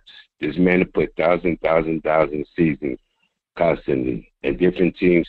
That proves that you're a good player. Because when you in one system and you do okay, but when you go to different systems and you keep on producing, that shows you're a good player. I think all we need now is a good nose tackle, and I think we'd be on our way. Indeed, man. Appreciate you, Mr. Ronnie, right? Yes. Thank you, Mr. Have Ronnie. a good one. God bless you in the show like always, my brother. Have a good one. You as well. Yeah, I think what we'll do this week is we're going to review most of the offseason, and then we're going to talk about what needs to happen moving forward, right? What else they got to fill, holes they got to fill, whatnot. And we'll do a deep dive into that because content, right? We got to slow roll this thing out, but we're going to talk about that for the rest of the week. Let's move on. Let's get to Reek. What's good, Reek? Hey, what's going on, Scott? What's up with you? I'm cooling, man. What's going on, Cowboy Nation? I'm happy. I'm happy with the moves that they've been making. I'm glad they're jumping on stuff like this early, so we don't have to make. If we fill this roster up, we can get the best players available for certain positions that we need, that we still need a little bit on this team, or just add on a little extra pieces. I think they can will and deal a little bit better doing stuff like this when it comes to the draft. You know what I mean? Either they want to trade down a couple spots or trade up. Put some picks together and trade up for something that they really want. I just think it's a smart move. You gave Dak Prescott a player that he loves, somebody that knows how to get open, somebody that has some speed. He's a veteran. He's playoff tested. He's been to 2 championships, 2 Super Bowls. He didn't win, but he's been to 2 of them. You know what I mean? So that says a lot. And even with Gilmore's been to a Super Bowl. So these 2 guys, they know what it takes. He won one, didn't he? Didn't Gilmore won. Yeah. Yeah, he won one with the Patriots. Yeah, so he has a pedigree with him. Then he got Diggs on the other side. Oh man, we if they fill that defense out, finish just filling it out the right way, man, we could be something nasty, man. I really believe we can be something nasty. But my thing is like this: get this dude some more offensive linemen. I want an offensive lineman with that first pick. I'm gonna be honest with you. I want that offensive line blocking for Dak, so Dak ain't got to worry about things too much. I think if you give him a little bit of time, we'll pick teams apart, man. Because I believe that Mike McCarthy is in Jones's ear. You can see the difference, man. But other than that, though, great pick. Let's see what else they got planned for us. But that's all I got to say this morning. I'm gonna holler at everybody else later. All right, man. Later. Peace. Appreciate you, Reek. Let's get to Lamont. What's good, Mont? Lamont, you live? Yo. You mad low, but you live. Okay. Hold on real quick. Can you hear me now? Yes, sir. Okay, so I was going to say one of the big reasons why the Brandin Cook move was huge was because if people haven't really thought about it, y'all do know he played with Drew Brees and Tom Brady. He could pass on some of the knowledge that he learned from them into Dak. Even though Dak is a smart quarterback, that helps Dak get that much better. And he thrived underneath both quarterbacks. So people need to think of it like that. Now, as far as the offensive line position, I know a lot of people have been saying, oh, we want Bijan. I don't really care for Bijan. I feel like as long as you solidify the offensive line, it really doesn't matter who you put back there. As long as they have some talent, they don't have to have first-round talent. It's been proven that most first-round running backs aren't really going to get you to the Super Bowl. Most late-round backs, mid-round backs have been going to the Super Bowl as of recently. Undrafted guys also. And so I wanted to ask you something. That was my reason for calling in. Okay. This draft, I know we need to go in and possibly get a left guard. How would you feel about the possibility of taking Osiris Torrance in the first if he's there, or maybe trading back to get him, maybe a couple spots, and then later on, since he got hurt during the combine, taking an Andrew Voorhees, they're going to replace Zach Martin because he is starting to get up there in age a little bit. And I think double dipping at guard would be a very smart thing to do this season or with this draft. I don't know that I would come away pissed off at that. Look, Osiris Torrance, to me, I have mixed emotions. He's got the size. He can be nasty. I don't have to like hear about him mentally, right? And when I say mentally, I mean, is this a dude that wants to be great? Is this a dude that, because he's got the ability, just sometimes when I was watching him, I only watched 3 games. It was like, it kind of seems nonchalant here. He kind of seems just not go 110% here. But when he does, the dude can move you. So I'm not as off-putting of Osiris as some may be, but Osiris and Voorhees in what, round 4-ish, 3-ish? That might be tough. 3. Yeah, I would say Voorhees in like maybe round 4 if he's there. 4 for sure. He could be there because he's there. I mean, I guess 3.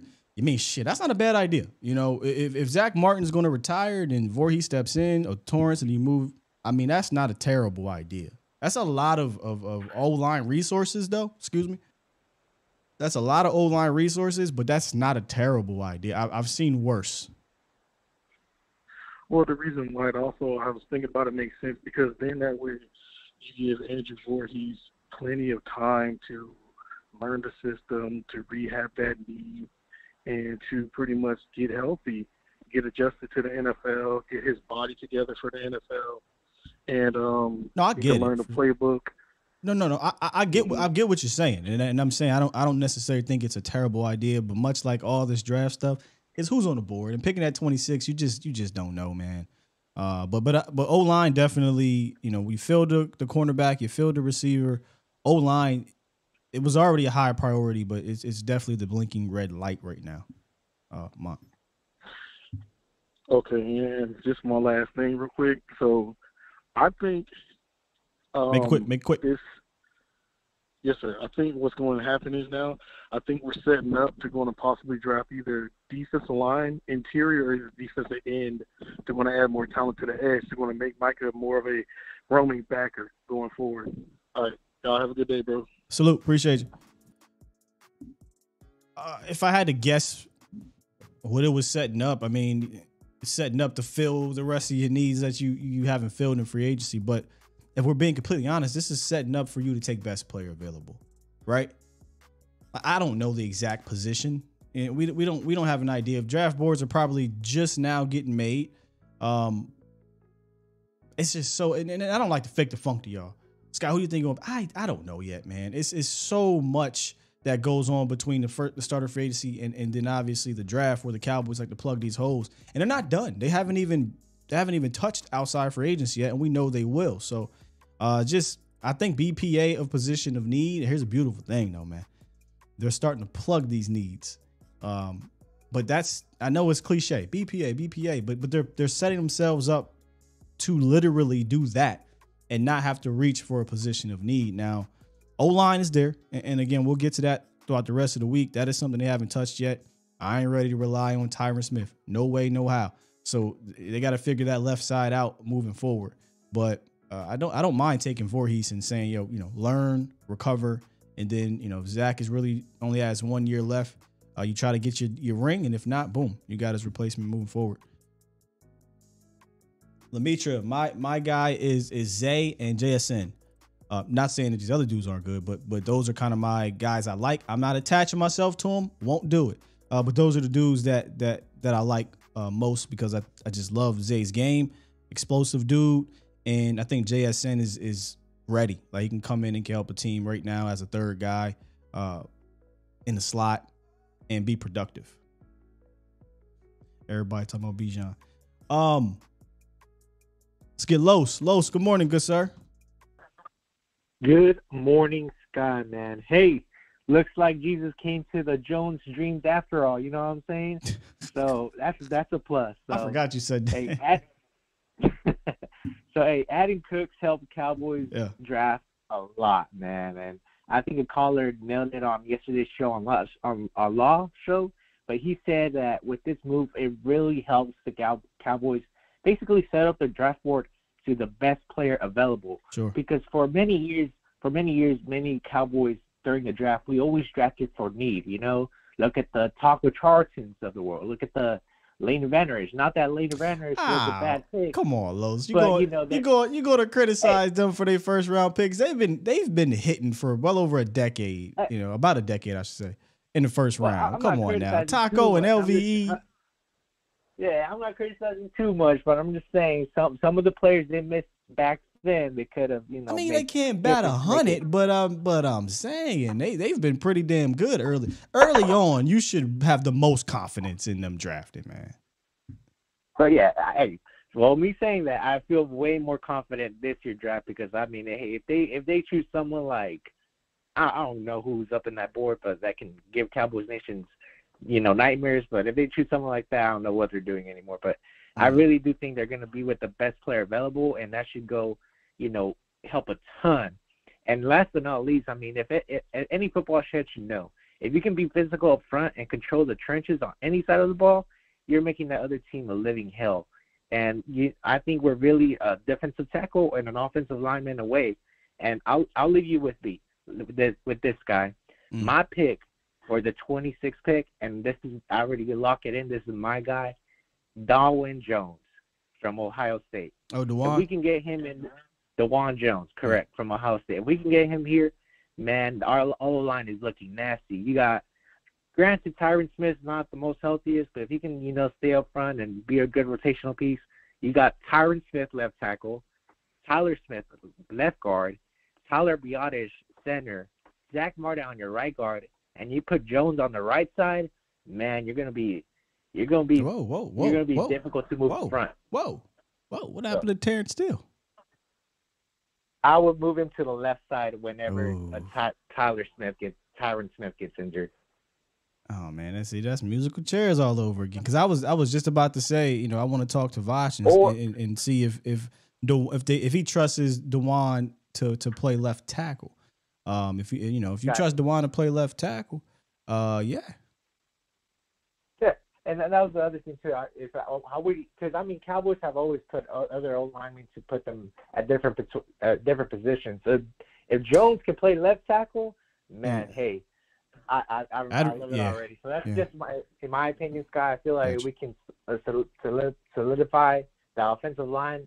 And I mentioned to you, Sky, we have never had like a true defensive tackle in a long time.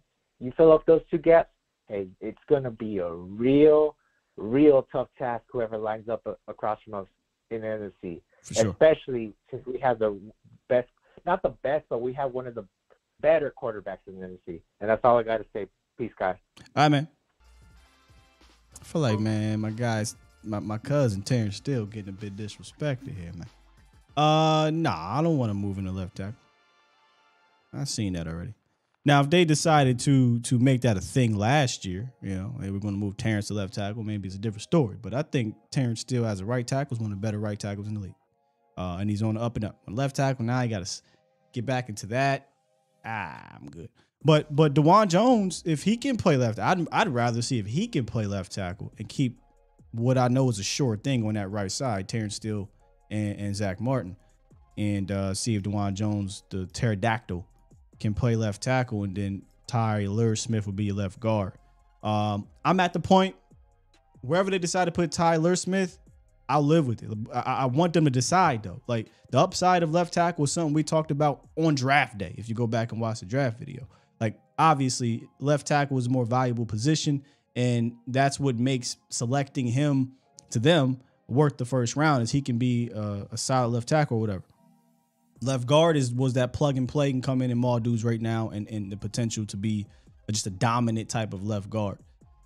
Pick it. Pick what you want him to do, and then draft accordingly. But I feel like what they're going to end up doing in this situation is see what happens on draft day.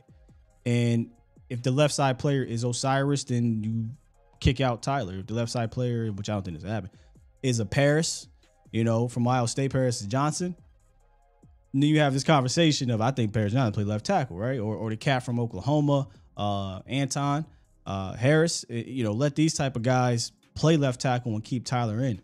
They give themselves that wiggle room, but I don't want to play with Tyler. This is why I don't want to go in with Tyron at left tackle, because now you're playing with Tyler. Now you're saying if Tyron go down, you likely going to play left tackle. Or, hey, big fella, we're going to keep you at left guard until Tyron's done, and then you'll play left tackle. Pick a side. Figure it out. Let's stop playing this back and forth game. Snip, snap, snip, snap. And absolutely, the kid, I'm not dealing with no Josh Ball. He means nothing to me in this whole equation. Well, let's go. You could talk me into, well, let's go. Being involved in this rotation. Josh Ball, absolutely not. Absolutely not. All right, we'll get to Nacho, Marv, and maybe a few of these numbers I do not know. And then we're going to wrap up the show. What's good, Nacho? Good morning, Sky. Good morning. Good morning. Good morning. This is like baptism under fire. This is exciting. Remember the days of the accumulated 5th, 6th, and 7th round picks? Steven was all jolly and happy, and we would go and grab, players that wouldn't even make our team, and it was just like, in a sense, with all respect, garbage players. And what a change of mindset. Yeah. All of a sudden, be making these moves that really generate. You're going after production. You're going after key players that can come into your team, and really, as a fan, we're feeling good right now. It's a good vibe, right? Yeah. I'm glad they decided to move off these picks, man. I would trade. I would do this every single year if it was possible. 5th round, 6th round picks. They look. I know Deron Bland. I know Donovan Wilson. I know Anthony Browns and whatnot. But I feel like the proven quality veteran is worth more than your 5th or 6th round pick.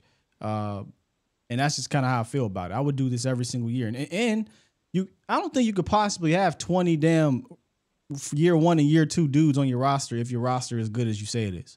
I don't think you can do it. So you got to move some of these picks so you can get quality guys and have to rely on these rookies to play extensive minutes.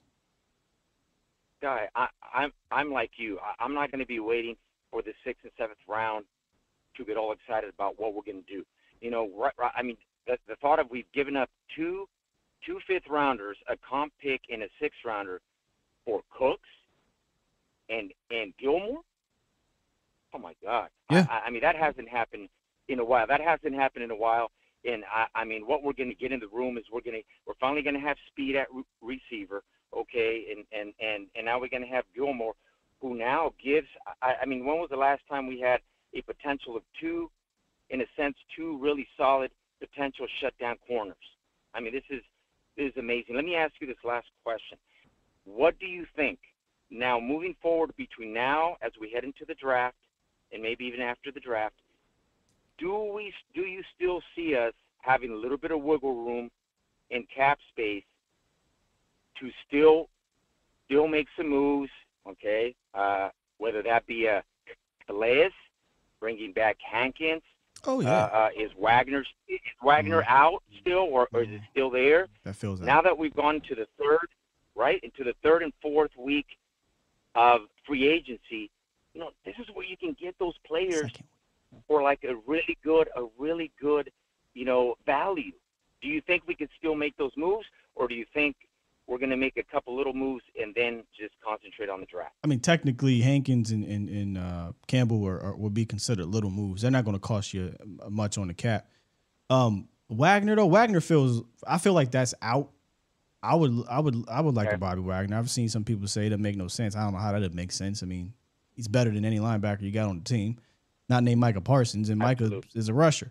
But yeah, I think I don't believe they'll sign a Wagner. I could be wrong. Maybe his price goes down. But in regards to little moves like Hankins, yeah, 100%. I feel like those type of moves are still hell. They just brought in Ronald Jones and they brought in the guard and the linebacker. So they're 100% going to sign some guys in free agency, and they're going to be these lower level guys that fill these roles because they already got their big ticket type of dudes in Cooks and Gilmore.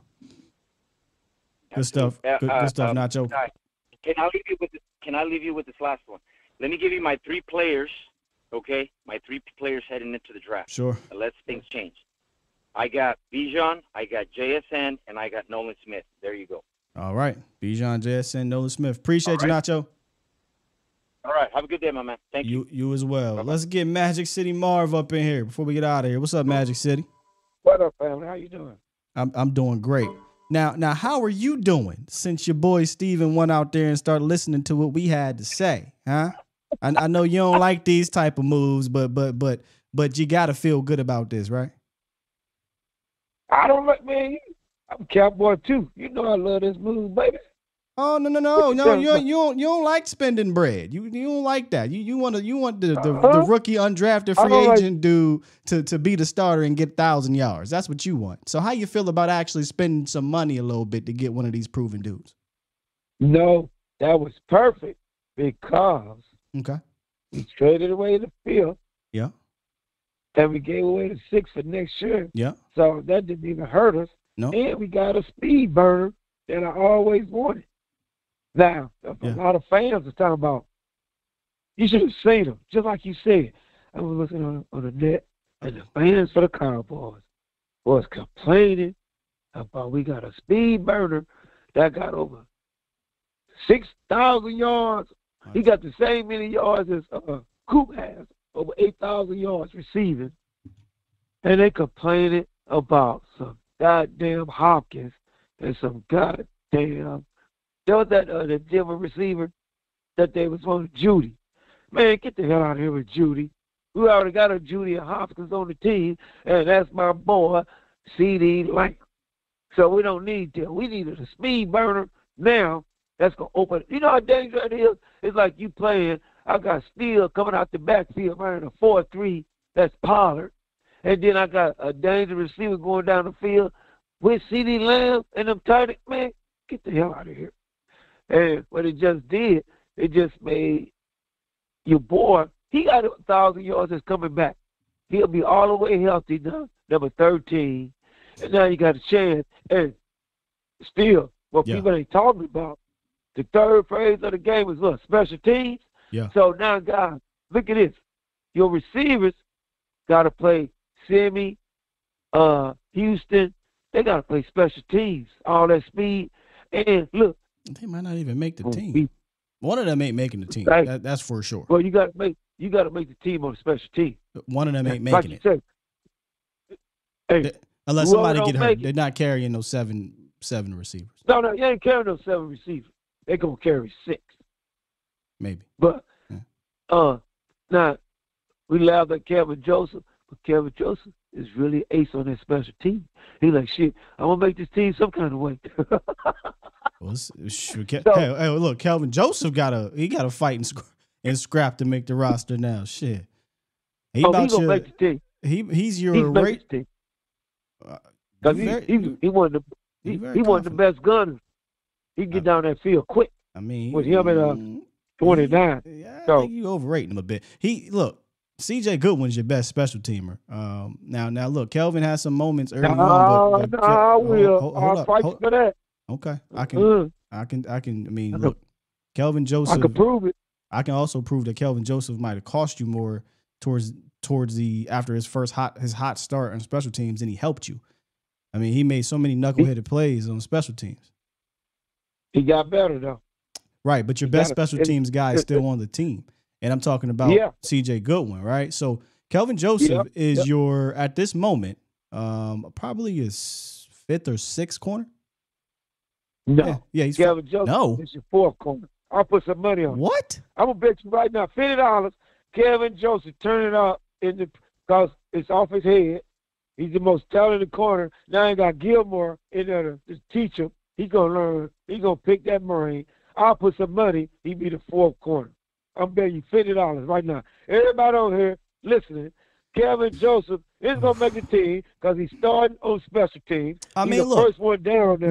Making the team is not a big deal. I mean, he can make the team as a sixth corner and play special teams, but you're saying Kelvin Joseph is CB4 right now. I put the corners on the list here, and I got Trayvon Diggs, Stephon Gilmore, Deron Bland, Jordan Lewis. Those are the top four corners. It's gonna be Kevin will be number 4. I'll put some money on. Right. For who though? I will put some money. For who? Because it's gonna be like you just said. It's gonna be Gilmore, Trayvon, Bland. It's gonna be Kevin. I'll put some money on it. So Kelvin's gonna play. Unless they drop unless they drop the corner in the first round, which they still could do. You know what I'm saying? But like y'all make good sense. I want that the offensive line. So no, move over this. So the guy that got the shot to be a starting cornerback that they benched is you're saying he is your one of your top 4 corners. The dude that they benched for Nahshon Wright. Yes.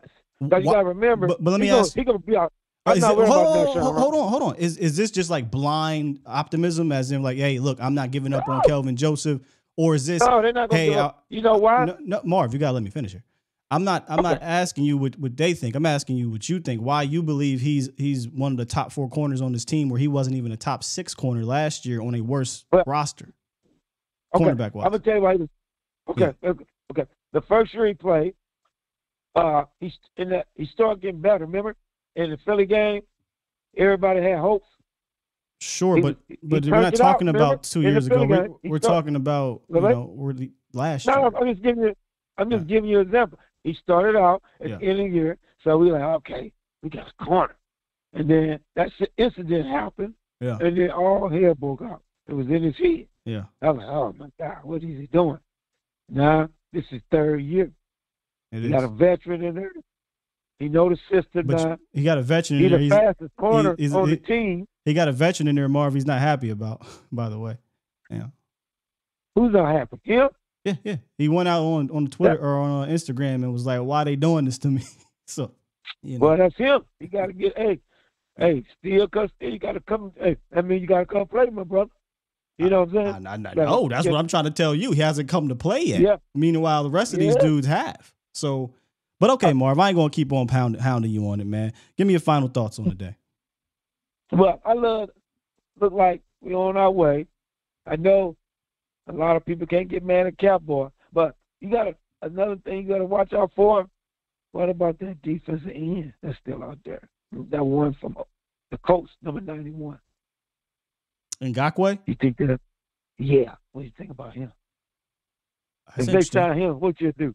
I like that signing a lot. I don't know how much he's gonna cost. We can look at his market value, but I think they could add another. They were trying to get Dante Fowler back. I think adding another pass rusher is not a bad idea. You can never have enough pass rushers, right? Yes. But it's like me and you said. We want the middle. We're gonna sign Hankins back. I know that, but we're gonna draft either the guy Mackey or the D tackle from Baylor, or the one from Wisconsin. Them the 3 D tackles that I like. Okay. Yeah, I'm with you, Mark. I love it. Love your show, and I'm just happy, man. We got a chance to do it. Now it's up to our quarterback. I love my quarterback. Not everybody's kind of quiet, and they scared that Dak Prescott. Dak Prescott, he's gonna turn it out because now he's finna run a system that he used to doing in 2016. Hey, all the fans on here, we're going to get the Dak Prescott back for 2016 when he only had like 4 interceptions. Trust me. He'll probably throw a little more than that, but that's fine. That's fine. I don't need him to throw 4. But hey, appreciate you, Mark. Yes, Salute. Sir. Good show, brother. Thanks, sir. Salute. Boy. That's my guy. So Yannick Ngakoue, according to Spotrac, is at $14.8 million per year. I don't know how realistic that is. We're in week 2 of free agency, but I don't think No, I know. That's not even a realistic option. Dante Fowler is not a bad depth guy to bring back at all. I thought Dante Fowler played well last year. I think he'd be great as a rotation dude. I think he understands he's in the part of his career where he's not going to be the guy he was in LA. So I'm all for bringing Dante back as long as that doesn't stop Sam Williams from his development. Never can have too many pass rushers. But Yannick Ngakoue, that ain't happening. That's $14.8 million per year, allegedly. That could go down. All right. I don't know any of these numbers, so I'm just going to pick and get a couple and make them quick. Let's get the 505. What it do. Hey there. How's it going? It's going well. So I wanted to bring up something that I don't think people have been talking about. What I will make the Brandon Cook trade great for, like, even better for me is next year he's going to be making 15 mil. So he's going to get paid about 20 because that's just the going rate, regardless of, if anybody says, well, this person's better, but he makes more money. It's just the going rate of the market. So 20 plus 18 from Brandon Cooks plus 15 from, what's his name? Gallup. I think that's a lot of money to be putting into the wide receiver room. What I think that would make it even better is if Jerry could sit down with Brandon Cooks and say, hey, we're going to give you a two-year extension, making 18, 20 million, just so they could spread out the money. No. You don't want to. No. I'm not saying like 18 per year. I'm saying like 18 collectively to spread out the money. So there's really no need to touch his contract. Yeah. Okay. Yeah, unless you're you believe he's going to be I'm trying to think of some 30 plus year old vet. I mean, he'll be 30. Yeah, he's young enough. Yeah, he's young. He's 29. Yeah, he'll be 30. He'll be 30 when the season we could get him to 34, 33, 34. Oh my, you are. Yeah, that's a bit. I'm no. Just for what? Why? I'm not saying premium dollars. I'm saying like $9 million a year. Why would he do that? Like why would he do that? Yeah. I mean, just to have because I mean, he's made his money so far, and I think for him, it makes sense to stay somewhere so that after next year, if he decides he keeps wanting to play, that he's not, just getting bounced to another team for that money anyways. Like, people are going to be like, well, you're 30, 31, 32. We'll give you $8 million to go play for, I don't know, the next team's going to be like the Dolphins, let's say, or something like that. Collectively take a $8 million pay cut just to, was it $8 million? Yeah, about roughly $8 million pay cut just to stay in Dallas and rip up the contract. If I'm his agent, I would not let him do an extension. It's not. So there we go. So an extension to split out the money. But you don't need to. And next year his cap hit is $16.5 million. If he plays up to the level of that, that's a bargain. The going rate is $20+ million. You're getting him for a bargain. And if he doesn't play up to that level, you can cut him and you save $16.5 million. Oh, he's nothing on the books next year? No, yeah. I mean, okay. Yeah, earlier. I thought he was. I was like, oh man, we have a lot of. No, we have 3 dudes that are going to be making north of 15. Let you talk. No, next year. Okay. Well, Gallup's making 15 next year. Okay. After he structures. Yeah. And CD's going to make at least 20. That's what it is now. Sure, but what I'm telling you is, if you just don't touch his contract, $16.5 million. Technically, if you keep him around, is the last year of his deal. So he can play on the $16.5 million cap, and he's done after that. You don't have to deal with dead money. You don't got to deal with extensions for a 32-year-old player, none of that stuff, right? He'll be going into, 31-year-old player or whatnot. And if you draft a young guy, that young guy fills it in. There's just really no need to touch it. I just don't see the reason to do that. If you believe he's going to turn into a guy like Larry Fitzgerald that can play well into his 30s, up to 38, 35, 36 or something like that, then sure. But I'm not really looking to do that with Brandon Cooks. I'm looking to get about a year or 2 out of him. And if it works out, awesome. You move forward. If it doesn't, you don't really cost yourself any extra years, me personally. But it sounds like you want to extend them and keep Gallup, Cooks, and Lamb. I mean, not a bad trio, but 31, Yeah. 32, 33. I ain't really trying to keep Cooks that long now. Yeah. Well, and that's also the reason why I like Cooks a little bit more than DeAndre Hopkins, because how much money it's going to be next year, and people are going to be like, well, why can't we keep CD and Diggs? And like this, the fact that we got Cooks for $10 million less than Hopkins, roughly, that makes a lot more sense for us to try and keep both. Yeah, we just never know what Hopkins would have cost on the cap, though. So I can't speak on that, because Hopkins said he'd be willing to come here to negotiate his contract. And you're clearly, if you get Hop, you're going to probably extend DeAndre Hopkins. That's a different. Like extending D Hop and extending Cooks, I think are totally different. I think DeAndre Hopkins is one of the best receivers of his generation, where Cooks has been one of the better receivers since he's been in the league. That's no knock on Cooks, but he's not DeAndre Hopkins. Now, if you were having this conversation about D Hop, totally different story. But Brandin Cooks, I'm not in the market to extend him. I don't know that Dallas is. But hey, maybe they will. Maybe you on something here. Okay. All right, man. Yeah. Well, I'll catch you on Vouch Show later on. Yes, sir. All right. See ya. Interesting. That's why I tried to show this earlier, which is why I think this move is better, because you don't have to touch his contract. I mean, they're taking $6 million this year, and then next year, let me turn this off. Next year, his cap hit of $16.5 million, there's no guaranteed money, so you can move off of him. If you sign him to an extension, now we're adding new money to the contract. And if it's a total bust this season, you probably can't move off of it now. So I would let this play out. Let it play out. He's on the books for 2 more years. $16.5 million is not a lot of money if you're going to get a guy that plays up to that level. It's really not, according to this new market for wide receivers, which is 20 plus. So yeah, if you got to pay, Cooks, and you got to pay Gallup, who honestly, that might be the guy you look to move on from. But Cooks and Gallup, a lot of money. That's just the cost of business, And then he's off the books, and next year you can move on. You can do, I don't know. I wouldn't touch this, me personally. I'll let it rock. 706, what it do? Hello. Yes, sir. Good morning. Good morning, sir. I like the Brandin Cook pickup. Since I'm gonna make it quick.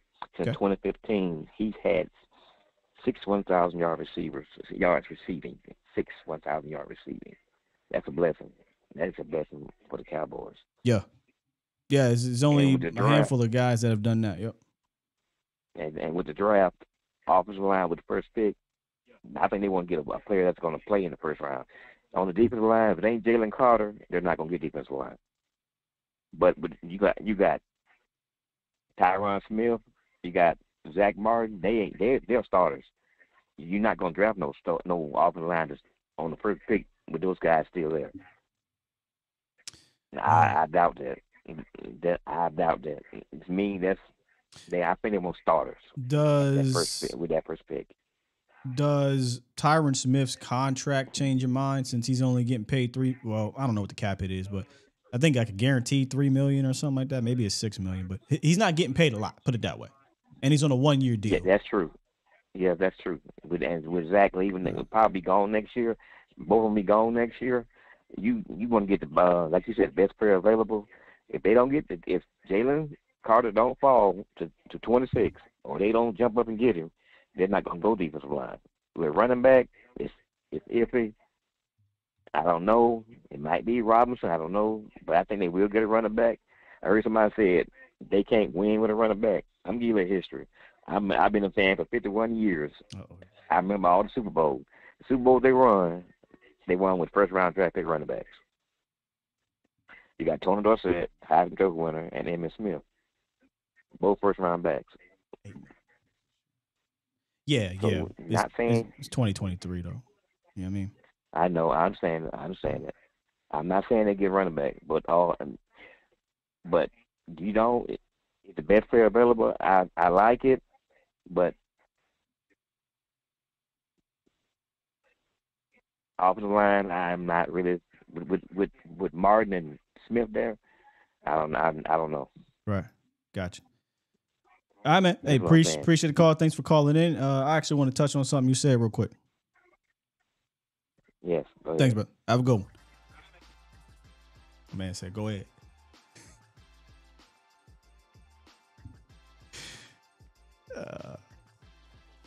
Y'all crazy in this chat. So Tyron Smith, I guess we got the details. Tyron Smith's cap hit is $8 million. All right.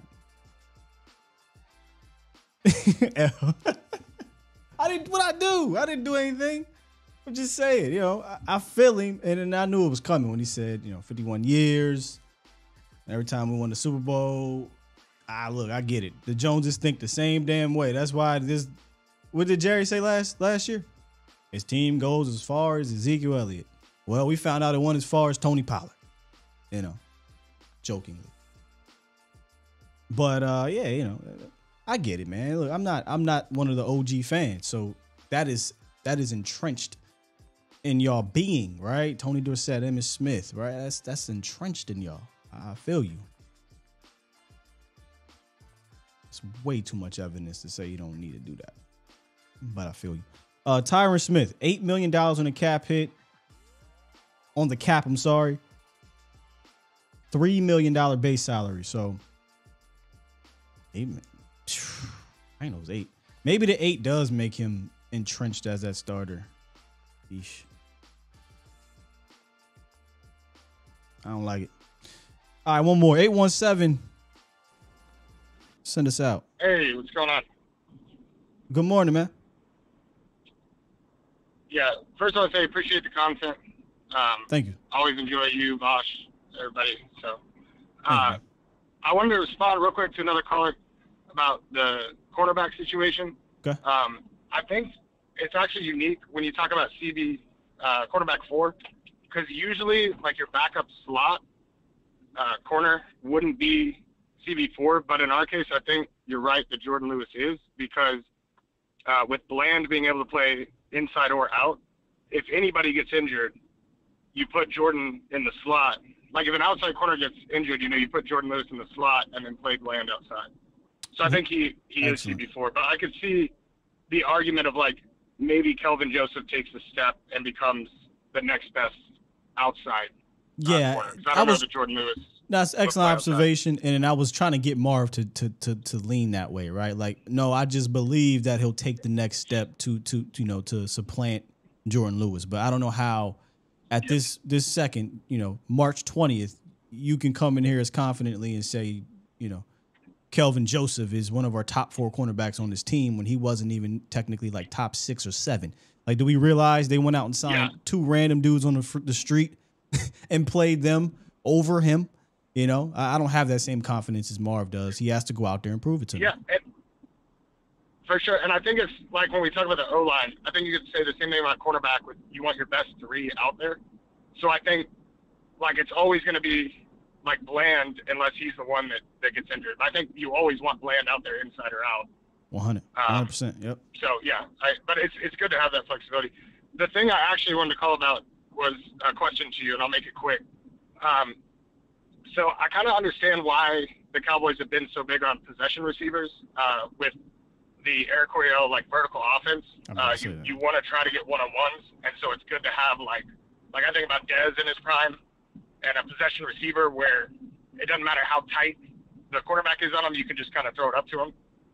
So I understand that wanting the possession receiver, but I feel like moving to West Coast that's not as valuable because you're relying more on space than like the one-on-one matchups.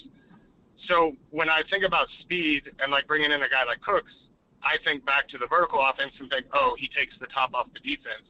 But I'm just curious on your take when you look at a West Coast offense. What is speed? How do you utilize speed in the West Coast system to be an advantage? You're talking about more so. That makes sense. I'll try to make sense of it because it's an interesting thing what you're saying, because technically, if you look at Mike McCarthy's history, he's got a ton of bigger receivers, actually, those possession guys you talk about. The smaller, shiftier, speedy guy that he took and molded well was Randall Cobb. I'm trying to find this graphic for you that I made. I probably got rid of it, where I list all of the 6'1", 2+ guys that McCarthy has drafted or signed, and there's a plethora of them. Like he had a type. You're not wrong about the West Coast. I'm sorry, about the Eric Coryell situation. Cowboys had a type, right? 6'2", 200 pounds, possession type of guy. They just completely ignore speed, which is wild to me because they had a vertical offense. So that was weird to me that they would just completely ignore speed in a vertical type of offense, but neither here nor there. Whereas the West Coast, I don't necessarily think it's about a size metric, but more about a playmaking ability. It's not a bad thing to have a possession guy in West Coast because maybe you want to get a quick slant to him. Maybe you want to get him, throw the ball to him in contested areas because it's shallow, right? And you need that big body, the Lazards of the world, the Jordy Nelsons of the world, Greg Jennings. Like these guys won because they had that size as well. Whereas you're talking about the drags, the overs, that this new modern West Coast offense, they're incorporating more of the space, as you say, with some of these space players. It's also not a bad idea to have those on the roster either. So I don't necessarily think there's a size metric in modern football at the receiver position anymore. It's more like fit, number one. And number two, are you able to make plays when you get the rock in your hand? If you're not, then you become Michael Gallup, right? Where, hey, man, we got 3 routes for you. You're going to run a 9, you're going to run a slant, you're going to be our red zone guy. Whereas CeeDee Lamb's a space guy. Brandin Cooks can be a space guy. Kevontae Turpin can be a space guy. And before we had any of those dudes, or when we didn't have Kevontae Turpin or Brandin Cooks, it was who? Ced Wilson. It was the Terrence Williams, the Des Bryants. These were all your prototypical possession dudes for your Eric Coryell. But I don't know if I answered your question, but I don't think there is a size metric that they need to have in this system. It's just a matter of, can you make plays with the ball in your hands when you get it? Because I'm going to get it to you fast. And if not, I hope they have a plan for those dudes like Michael Gallup. Yeah, no, that answers it. I appreciate that. Last thought, and then I'll let you go. I just want to throw out, like with the Osiris Torrance thing, because we're being mocked to him a lot, like we need to plug the left guard. The thing about him that I wonder about is we tend to like to get guards out in space, like pull our guards a lot. I know with Solari, things might change with the run scheme, but, the one thing about Osiris Torrance is he's not going to move very fast. Like, he's a big guy and not a quick guy. Mm-hmm. So I just wonder with scheme fit with him. Like, I think he's a good player, and I think he's someone that will come in and start day one. Pass protection, good. But I just wonder in the run scheme if he would work, being kind of as slow as he is. That's a fantastic point. Oh, go ahead. I was just going to say, I appreciate it. I'll just end it with that. Thanks, man. Great call. What's your name? Adam. Adam. Gotcha, Adam. I'll lock you in here. Adam from where? From Dallas. Hey, from Dallas. All right, cool. Adam from Dallas. Appreciate you, man. Yep. That's a good point. And we, again, one of those situations where we don't know what Mike Solari is going to do. We kind of have to wait and see. But no matter what he decides to do, that is true. Osiris Torrance is not a guy that you're going to get out in space and have running like a Lyle Collins. Now, Solari did for years implement a power-based offense with San Fran. And they had, what's the dude's name, y'all? He went to the Cardinals. Mike.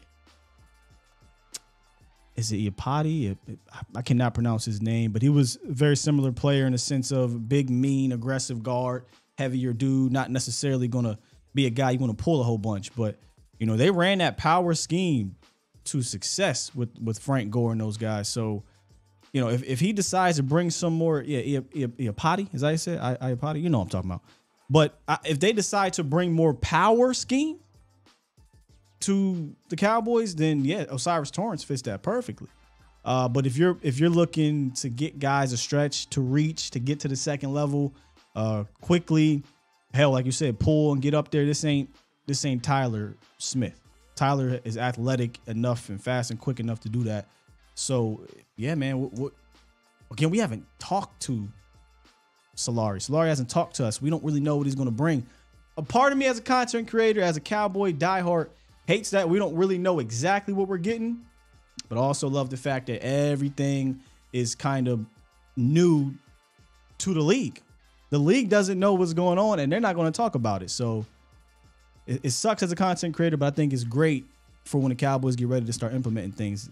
You're going to have to approach this offense no more of let me see if I can find this for you as we get up out of here.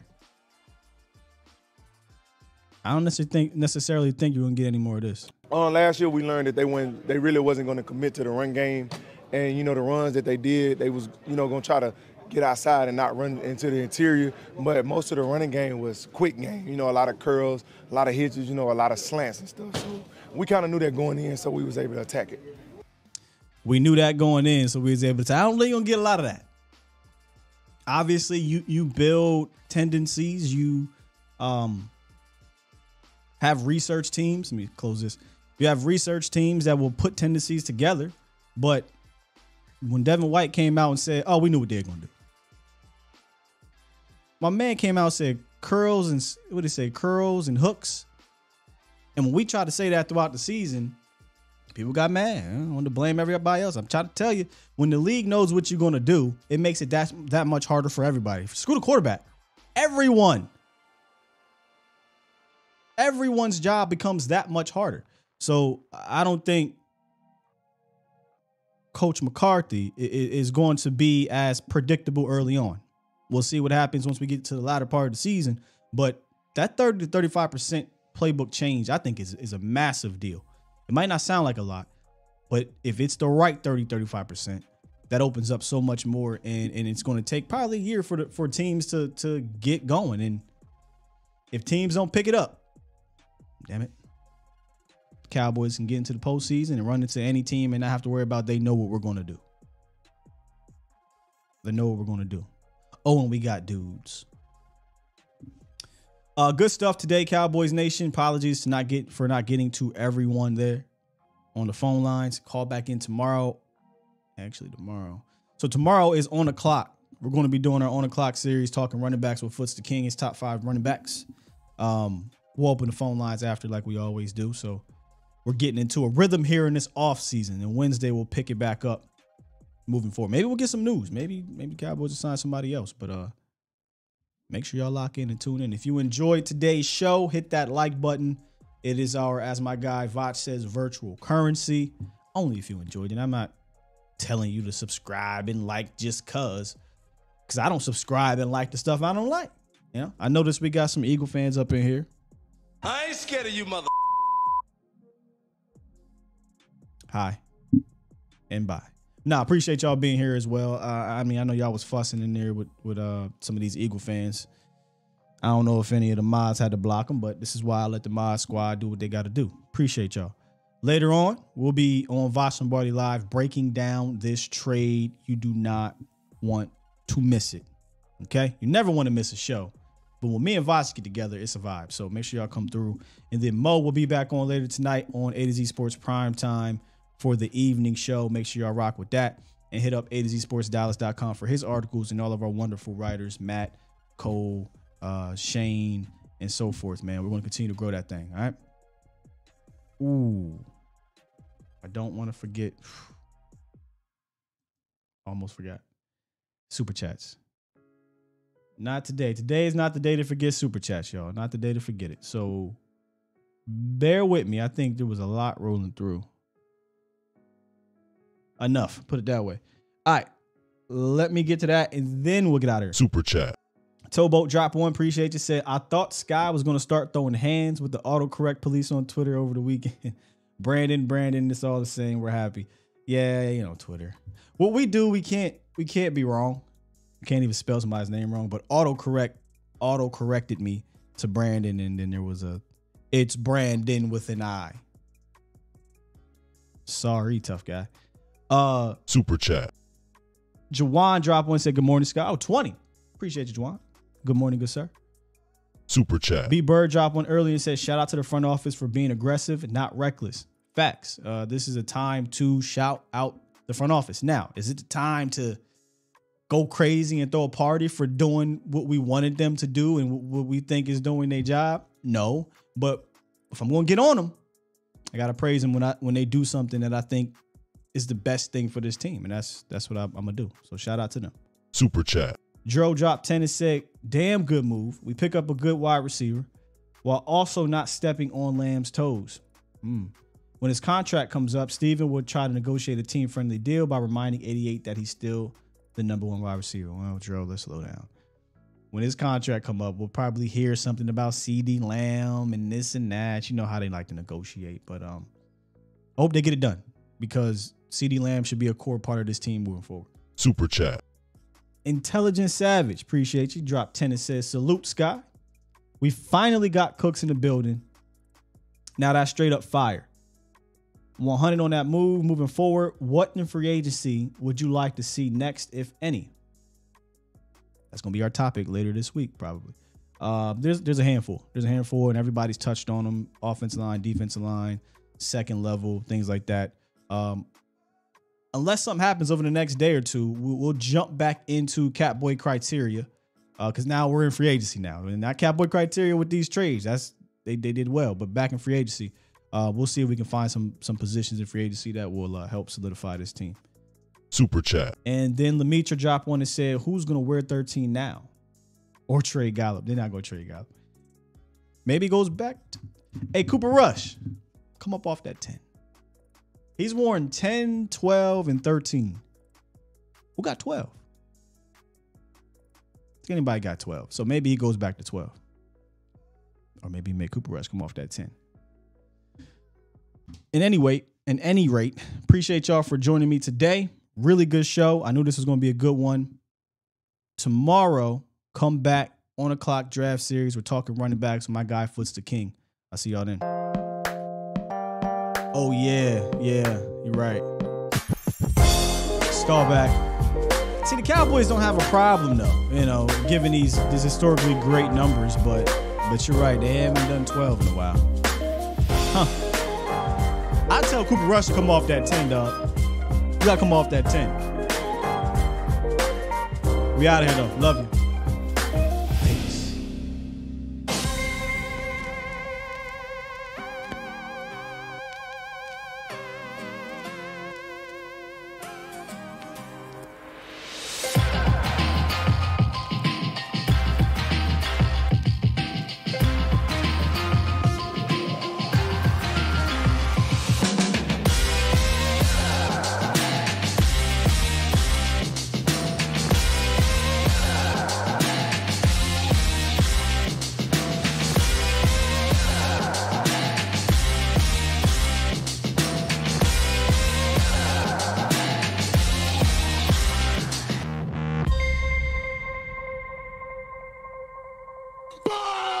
Squad!